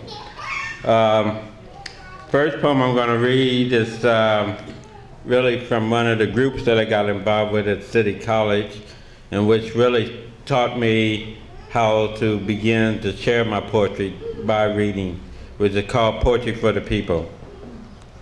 Poetry for the people. Hunger lies within the eyes.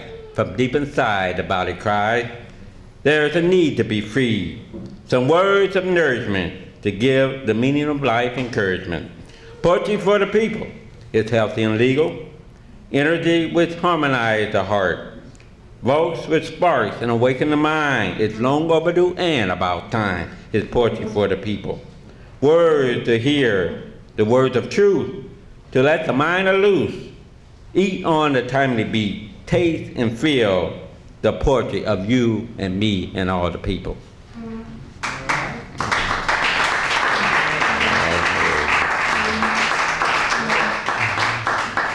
Next poem I'm going to read is called Save the Wells, which is also the name of this printmaking project which I did about 4 or 5 years ago.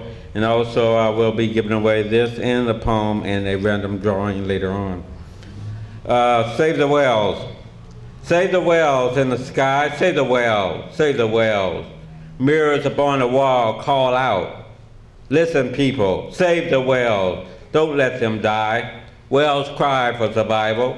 Wells for right to live. They have a right to live too. Save the wells. Wells come to the shores of America, hoping for some humanity and for some care in the heart. Oil spills that are deadly thrills. Poison water taking the well from their home. Wells coming to shore because they cannot breathe no more. Save the wells as you save yourself.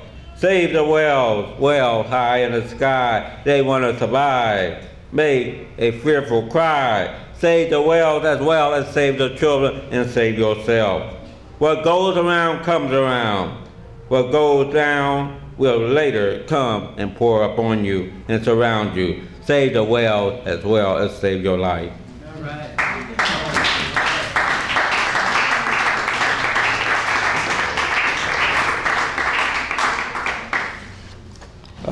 This is a favorite of many people, which I have read several times, and also I framed this and going to also give this away in a random drawing.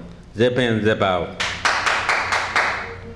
Zip in, zip out. Zip in, zip out. People moving about. Zip in, zip out. Zip in, zip out. People communicating, relating. Drop the mail into the slot, move on to the next box. Entering, receiving. Delivering and receiving. Zip in, zip out, zip out, zip in. Zip in, zip out. Down the street, through the hallways, answering questions, giving out directions. In and out of doors and down the hallways. Mails of many sizes and forms. Samples in magazines, partials, and letters. Zip in, zip out, zip out, zip in. Names, places, and numbers move up and down and all about. No such number, no one living here anymore. Addressee unknown, move, left no address. Vacation hold, resume delivery. Zip in, zip out, zip in. COD, postage due, special delivery, express delivery. Zip in, zip out, zip out, zip in. Zip in, zip out, zip out, zip in. Zipping through the zip zone, zipping through the zone. Zipping, zipping, zipping through buildings, zipping through hallways, zipping through house, zipping till I'm all zipped out.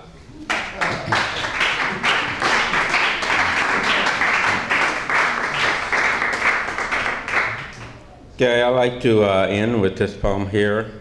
We, a family tree. We are us and you are me because we are a family tree. Keeping the roots growing outward and outward. Letting the trunk expand out, letting us express what we're all about. We are a family tree branching out as a family. Branching out as a vessel of existing in the streams of life.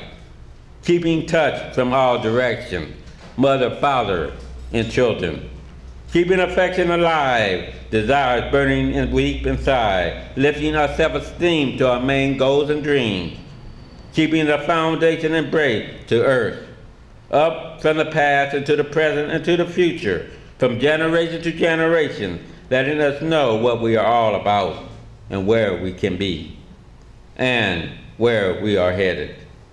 Letting the spirit in our hearts shine out as a light everlasting. We are family, we are neighbor of blood, nourishing us together as a community. We turn the key to touch and to open the door, to reach out and to hold, to not to let go. We are a family tree of unity. We are a monument of living, that we are one and we are all. We are a family, a house that has now become a home. We are a tree, together we stand, and apart we can fall. And our strength is our character, by seeing with our heart and feeling with our soul and being a family tree. Thank you.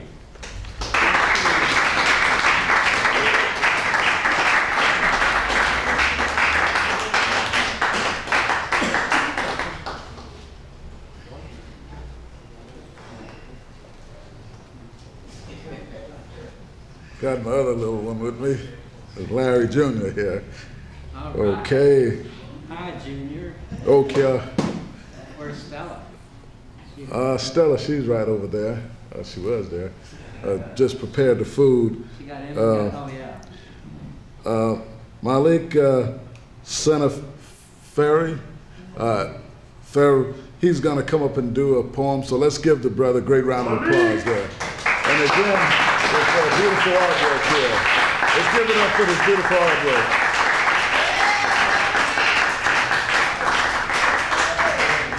Beautiful artwork, beautiful. Great artwork. I like it. Know, heal, and love thyself. Peace.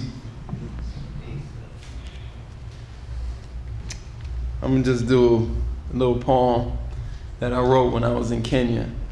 And it was kind of, I was involved in a riot there. And me and some friends, I went there by myself and I met some friends. And we were walking down the street and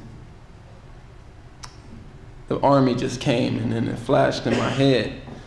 It flashed in my head a lot of the wars. You know, my stepfather, he was in the war, and I've been affected by wars all my life. And now we stand here today with wars on our streets, so I'm gonna come with this one. This one is called America's Ingredient. I don't really read poetry that much, I just write, but here we go.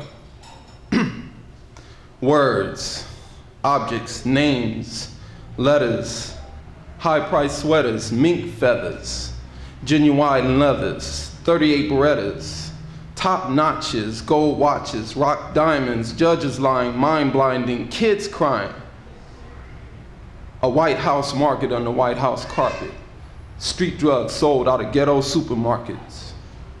Liquor stores, wicked whores, glorifying crime, wasting time, lacking sense. Neighborhood jacking prints, because being a Negro is just a cinch. A people killed, a nation built, a father's guilt from the white man's filth.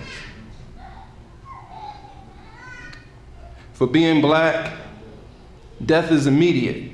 Yes, this is America's ingredient. Thank you.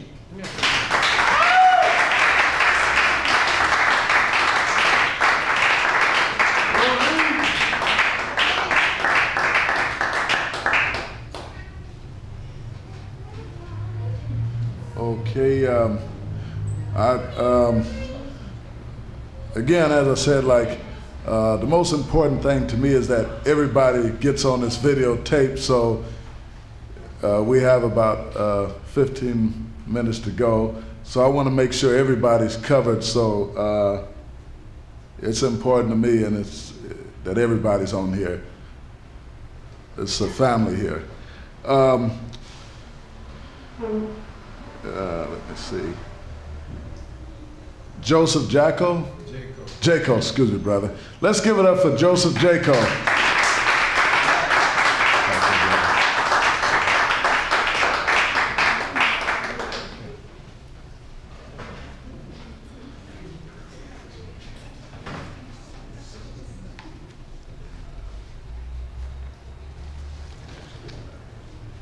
This is going to take a little time. I don't know whether I should wait until everybody else finishes or not.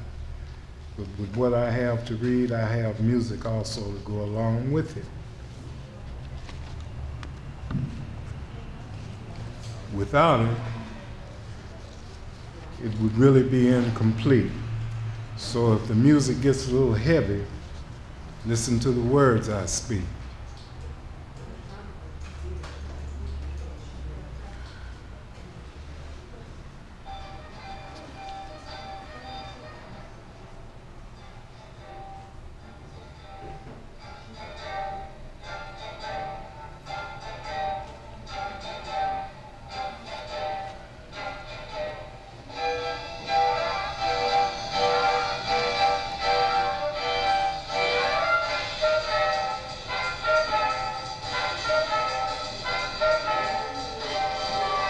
Don't you remember the moments you had when your thoughts were so beautiful you could have drawn a picture or wrote a poem or lyrics to a song that would have influenced society for centuries to come?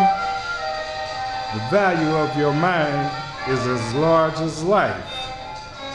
Allow your heart to control your direction and explore the beauty.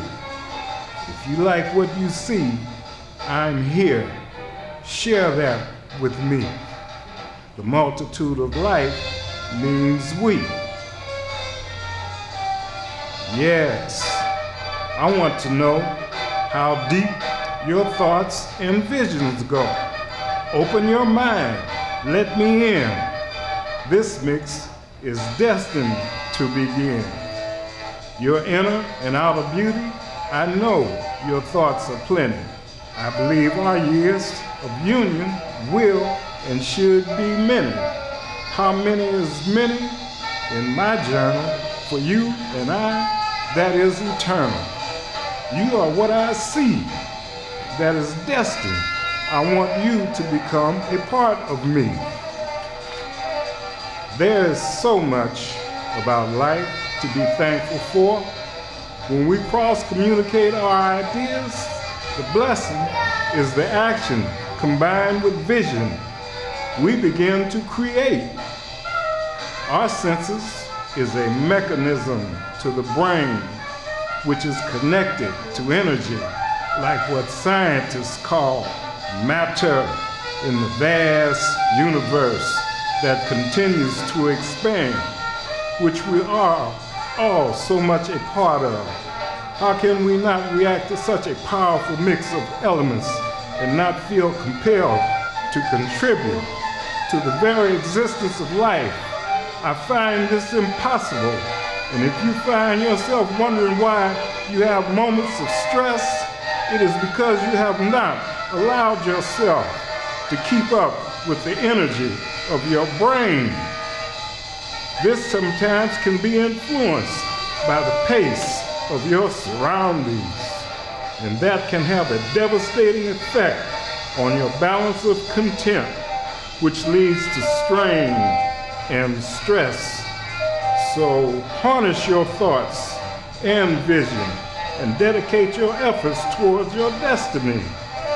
To be able to express my thoughts, it sometimes intoxicates me to a point of exhaustion or contentment, satisfaction in either case. My motivation comes from within when realizing the things I know I must do to survive. Don't let life pass you by without fulfilling your destiny, even though we don't know to what point we will cease. The key is to keep yourself up to date, and then you will always exist. That is called living life at a premium.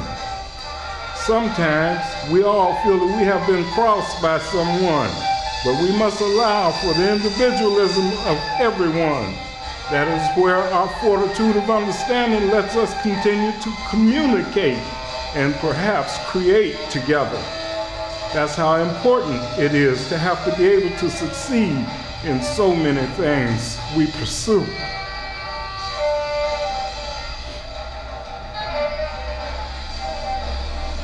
Two people is very rare that they are ready, made for each other. You know what I mean? To accept all of each of our actions is impossible, it seems. And sometimes familiarity breeds contempt. You may be familiar, but not understand. without communication being at hand. So don't be overexposed in this affair that exists. Leave some mystery, so contempt will be a risk. Don't be afraid to examine a clue that has anything to do with me loving you. And when we can realize the time it takes to complete the kind of love our dreams make us seek, and then by chance you have that dream in sight, make sure you are determined, in spite of some indifference, you want to make it right. A fresh and rested mind is to the brain like a lubricant of oil to a machine. So take care and do not abuse your body with all the foreign substance provided by the devil, and we will prevail. The connection of the universe with solitude and sound, that's right. How beautiful. Way out here. But where? What we are is a part of something so big, we can't even say how big is big. So we know it's a lot. Have I got that much for you? Every time we open our eyes, we never see the same thing twice. How nice. How much in our minds, married for life with time. When that time is yours to share, evaluate it, and it will tell you time is not. It is fast, fast. Forever it will last. So keep on moving. But where? Out here is so nice. We never see the same thing twice. All living life of this planet is within a system. Can't you see how the reproduction of life brings about the evolution of change? Nothing stays the same. The elements that feed our lives is distributed in dimensions, such as fish live in water, but must have oxygen to survive. We live on land and must have water to live. And when we cease, we all go back into the mass of our seed, which is the earth, which will be consumed by the universe. So allow yourself to expand, because there is no escape.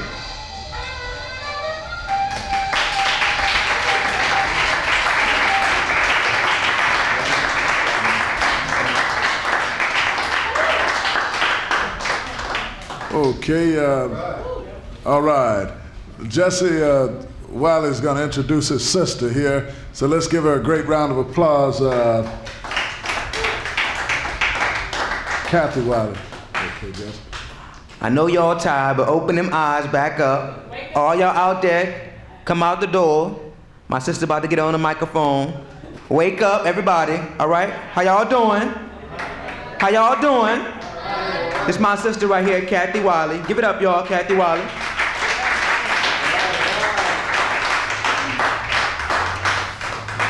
All right, the title of my poem is called Reality. Many say I'm too young to understand anyway, but I can understand and comprehend any day. I can understand the hype, just like I can understand the pipe. I know what the sweet things are, just like I know what the street things are. I have always loved a piece of paper and a pen, so is my writing to the end. I have always loved God and my mother, and together they created my brother. And they must all know that there will never, ever, ever be another. I know who my sisters are. Nevertheless, I know who to despise. Never the best. I realize reality. Thank you.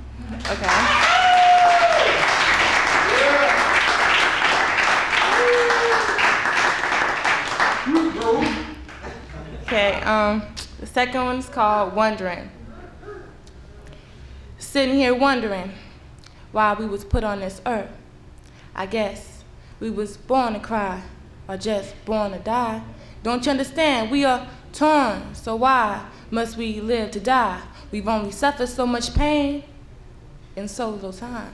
Maybe life is a lesson or a mission or a confession. Either way, we're still left stressing. Is it to see how stupid we are? Can you see far? It's like a battle we can't win. It's like a war we can't fight. It's like we can see, but there is no sight. Can you see the light? Of course not, because there is none, only night. Join me and take the flight. Where to?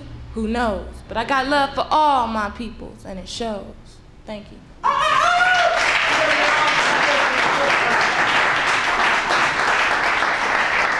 Okay, our next poet is going to be Kakanja. Let's give Kakanja a great round of applause.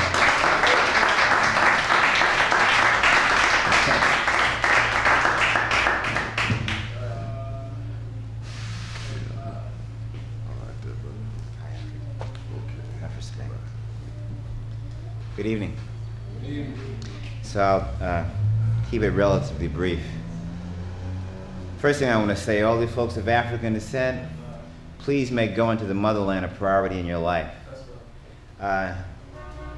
Before a brand new VCR, get a used one. Before a brand new car, get a used one. The ticket to Africa will be round trip. Don't panic. You won't have to stay there if you don't want to. But you owe it to yourself to go to the motherland. That's right. Believe me. This is untitled. How could we, the original humans, the noble race that brought civilization to planet Earth, how could we have become so full of self-hate that we view ourselves as people of little worth? You say it was the crazy white Arab and the dirty European, you shout? Yeah. The white thing is a beast, no doubt. But we must be painfully true. We must be on the level. Like my grandmother used to say to me, boy, tell the truth and shame the devil.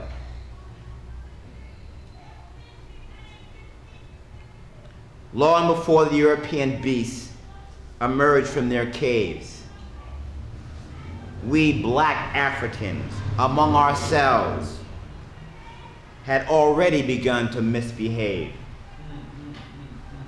As one people, we Africans started. As one people, we Africans stood. We obeyed God's laws. Yeah, it was all good. African women and men worked and played hand in hand. No kings, no slaves. You see, that was the original plan. Cooperation and respect guided all that we did.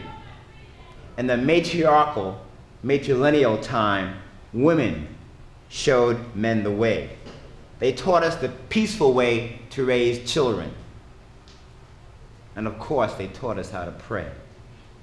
Yes, the goddess was a female, because all of us could see that life comes through the woman. No one in their right mind would say that God was a he. Yes, in the days of iration, we lived in harmony. Men listened to and protected the female. No hierarchy, no kings, no slaves. All of us were free. But something went wrong. How or why I do not know, but we men stole power from our women, and that allowed the disease of greed and power to grow. You are either in a harmony or out of harmony. That is how the science flows. What goes around comes around. You must reap what you sow. You are either being righteous or not. There is no middle ground, no matter what you have been programmed to think. Bad things will surely happen to you when you believe your own shit doesn't stink. Yes, the first mother, father, and family, mathematics, medicine, music, pyramid building, all the sciences, created through our deep understanding of spirit. All this black men and women to mankind gave. But our own man-made power and glory made us arrogant and set us up for what the Creator had brewing in those Caucasus Mountain caves. Thank you.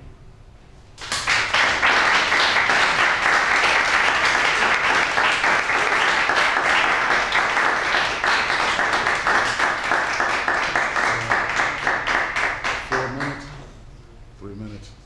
Okay. Who hasn't done some poetry yet that was on the program? Okay. Let me see. Got enough for like each one of them to do one poem? Okay, we have enough time for each one of you to do one poem, so Georgina, and then, what's your name? KL Hill? Okay. So come up and Darlene Roberts too, like, come on up. Yeah. Georgina. 4 minutes. Go ahead, girl.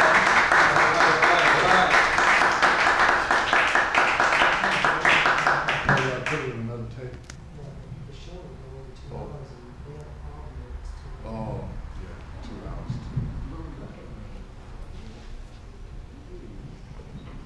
The power of the skin.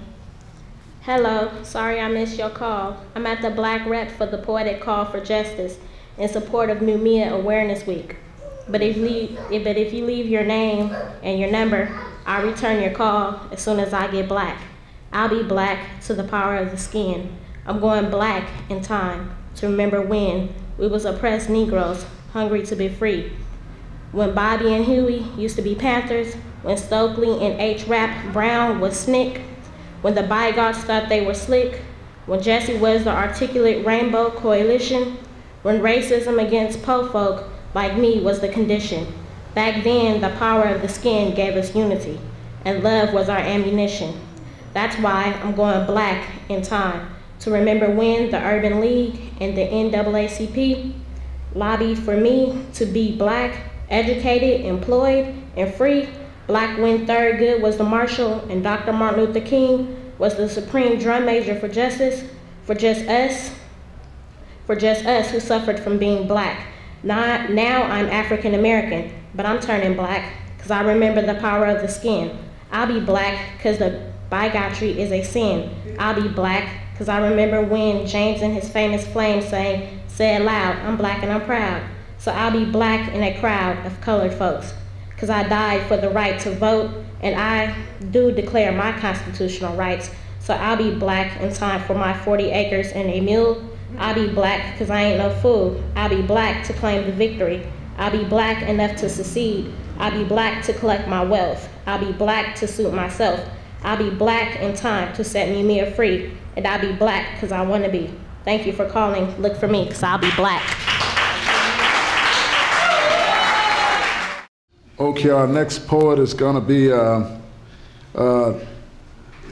again, like we want to make sure everybody gets covered, so we're going to have to limit to one poem. Also, the branch has to close. So our next poet is going to be Darlene Roberts, so let's give her a round of applause.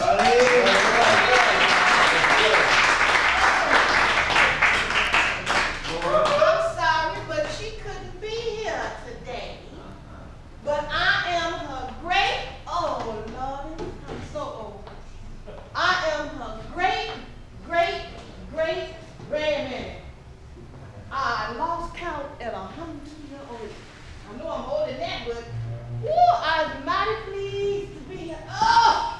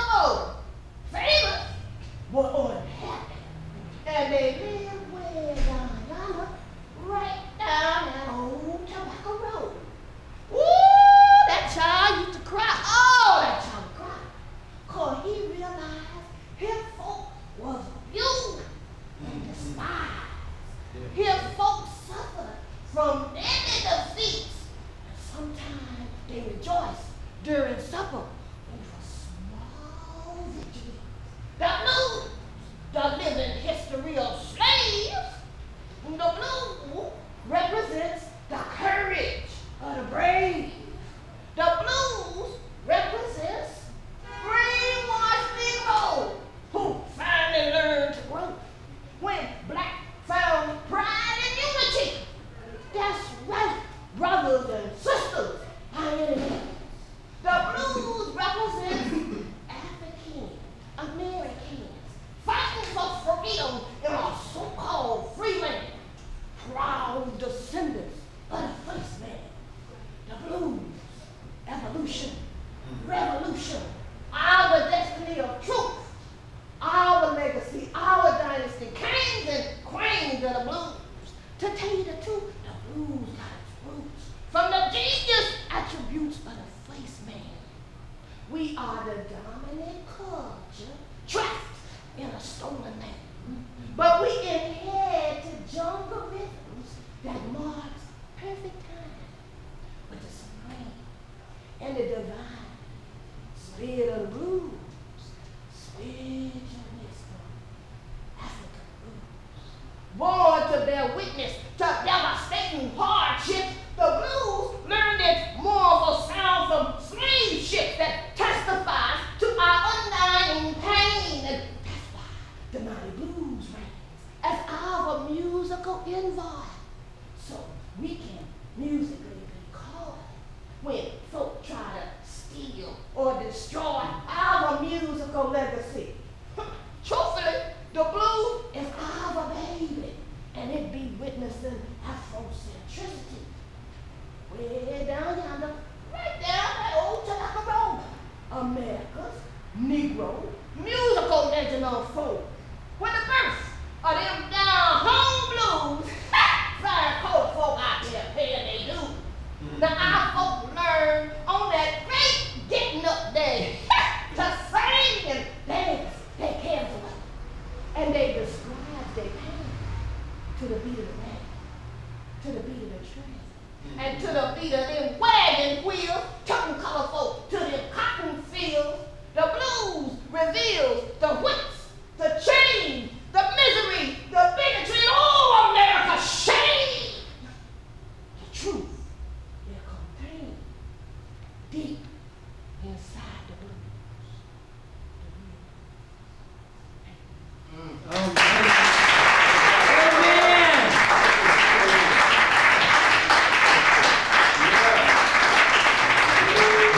Okay, next poet is going to be K.L. Hill.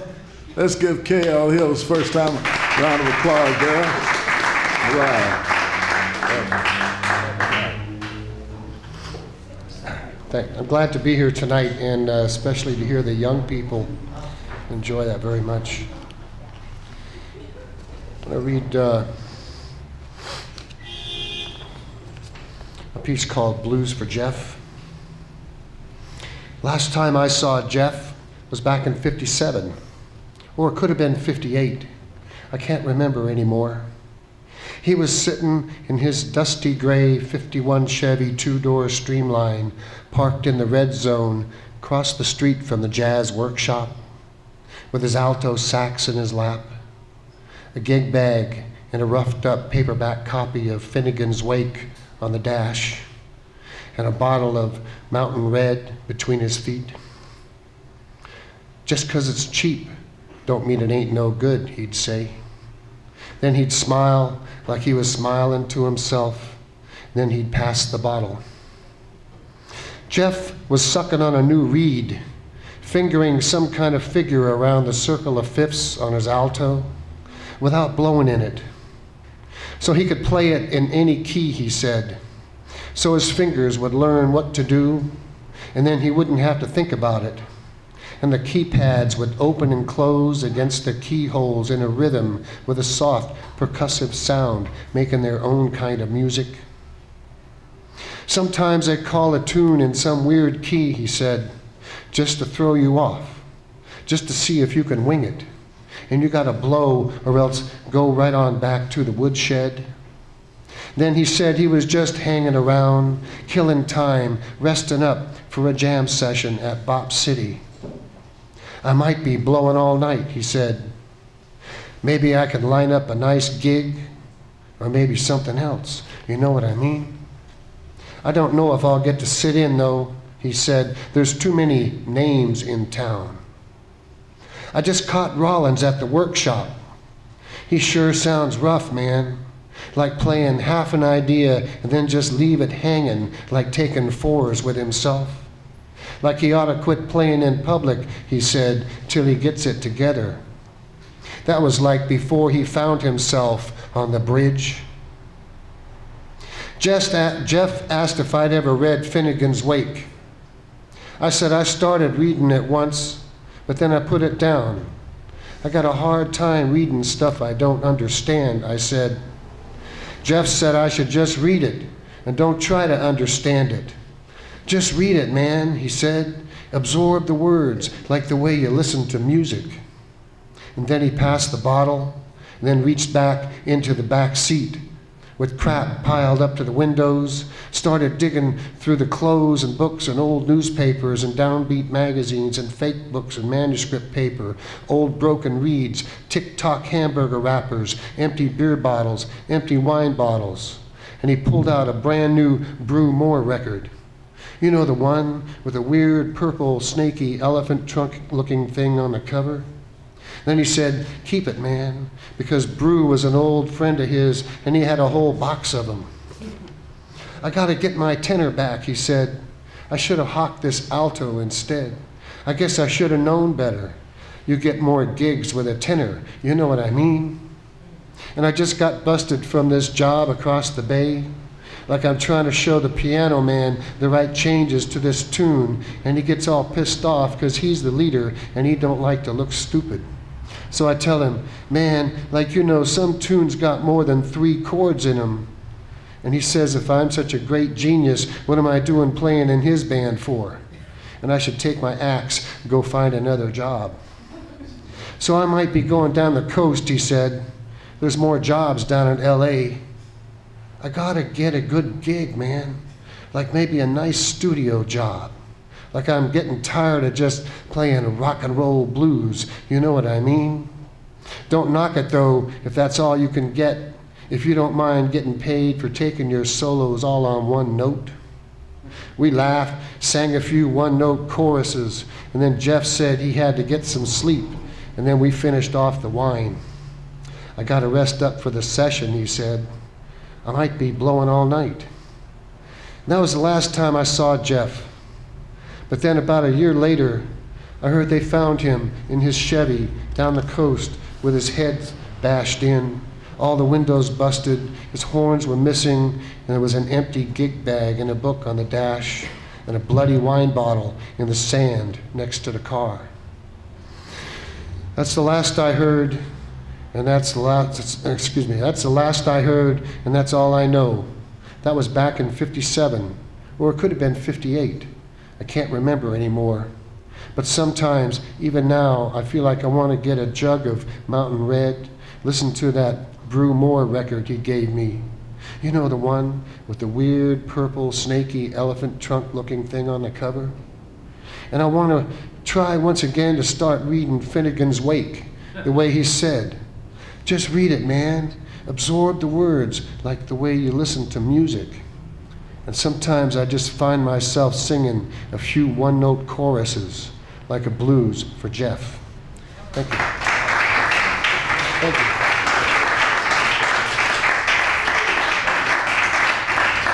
All right. Our next poet is going to be this another talented brother here, been involved in several recitals here. Let's give a great round of applause for Patrick Johnson. You want to do the mic?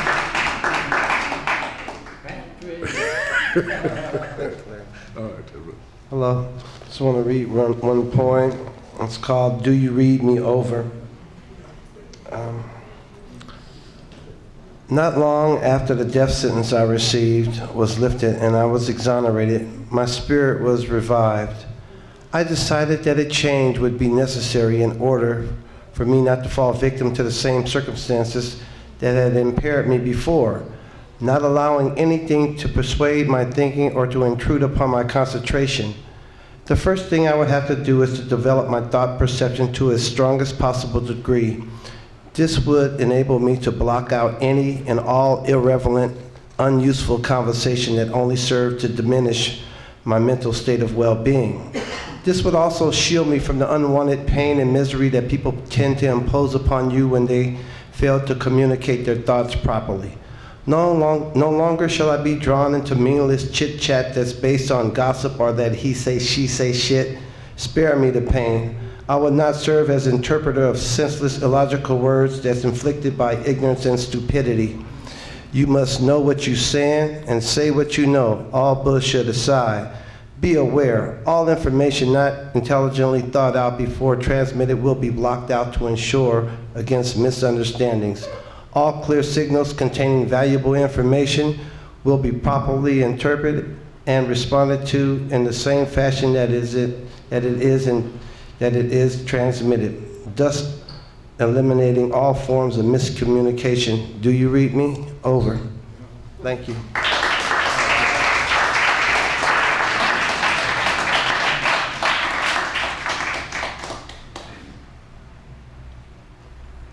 Okay, how many poets are left? Okay, you're Lavella Brandon? Oh, okay, Lavella Brandon and Bob Booker? Okay.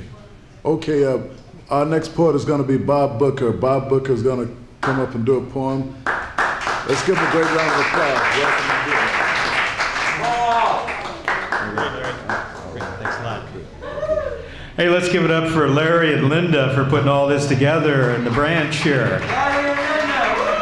All right. What a show. Power of the Word. Power of the Word. This is a poem, I was going to read a Gwendolyn Brooks poem. Has everybody heard of Gwendolyn Brooks? The great. She was the first woman to win the Pulitzer Prize, Black American poet. Beautiful spirit. Anyway, she inspired a poem a few years ago, and this is called Mama Maid for Gwendolyn. Mama made 9 kids in her lifetimes, and it got crowded and crazy almost every night on a different couch in a different bed, with brothers and mothers and neighbors spilling in, spilling out, never knowing why or when or where tomorrow or what to eat and what future. But we all managed to scrape by, looking ahead, across the street, around the corner, behind the tree, reading our Bible and thinking straight as an old owl that goes back for centuries. And by morning, school meant survival is a blessing if you make it to the first grade. And it is a real life after all. Thank you.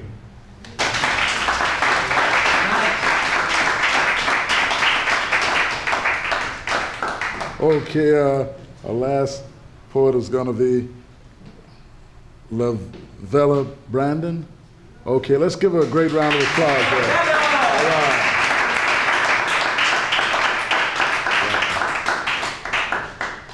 Thank you. I think I came here last year. I have one poem that I would like to read. I wanted to read others, but I'll just read one. I think it has a title. No, it doesn't have a title. Life is beautiful. Love is wonderful. Hope is peaceful. Patience is hopeful.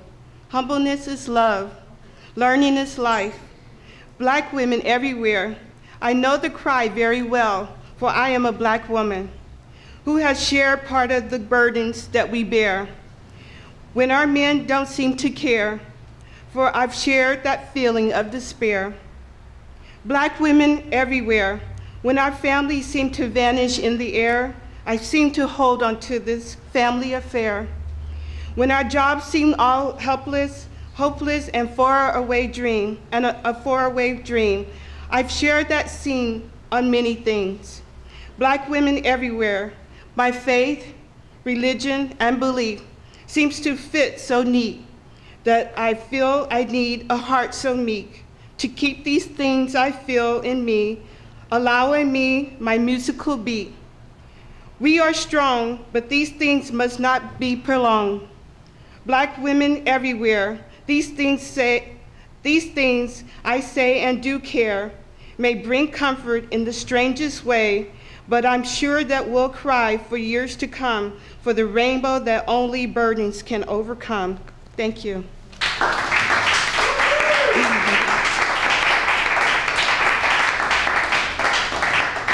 That's all the poets, huh? Well, once again, hey, it's been real. Oh, one more point? Oh, okay.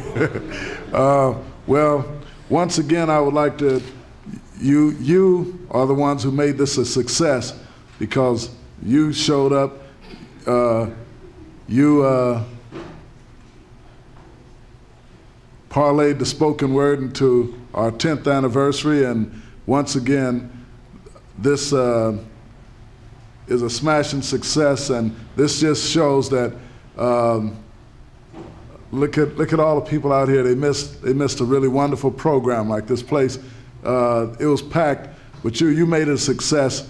But once again, one of the most positive programs in the entire Bay Area, in fact, in the country, we have just witnessed tonight. That's right. And it's unfortunate that the powers that be are not here to see this, because I think this is something that people throughout the country should be able to witness. Like, this was really a wonderful celebration here of some really gifted poets, and then we have the beautiful artwork here. Malik, give the brother a great round of applause. Give yourself a round of applause. And we look forward to celebrating our 11th anniversary next year. So come and join us again next year as we celebrate our the millennium and our 11th Bayview Annie Wadden National Poetry Recital. So again, thank you and good evening. And let's give our cameraman Dave a great round of applause. And also our branch manager, let's give Linda Brooks Burton a wonderful round of applause. And her staff, they always do a wonderful job. And thank you and good evening.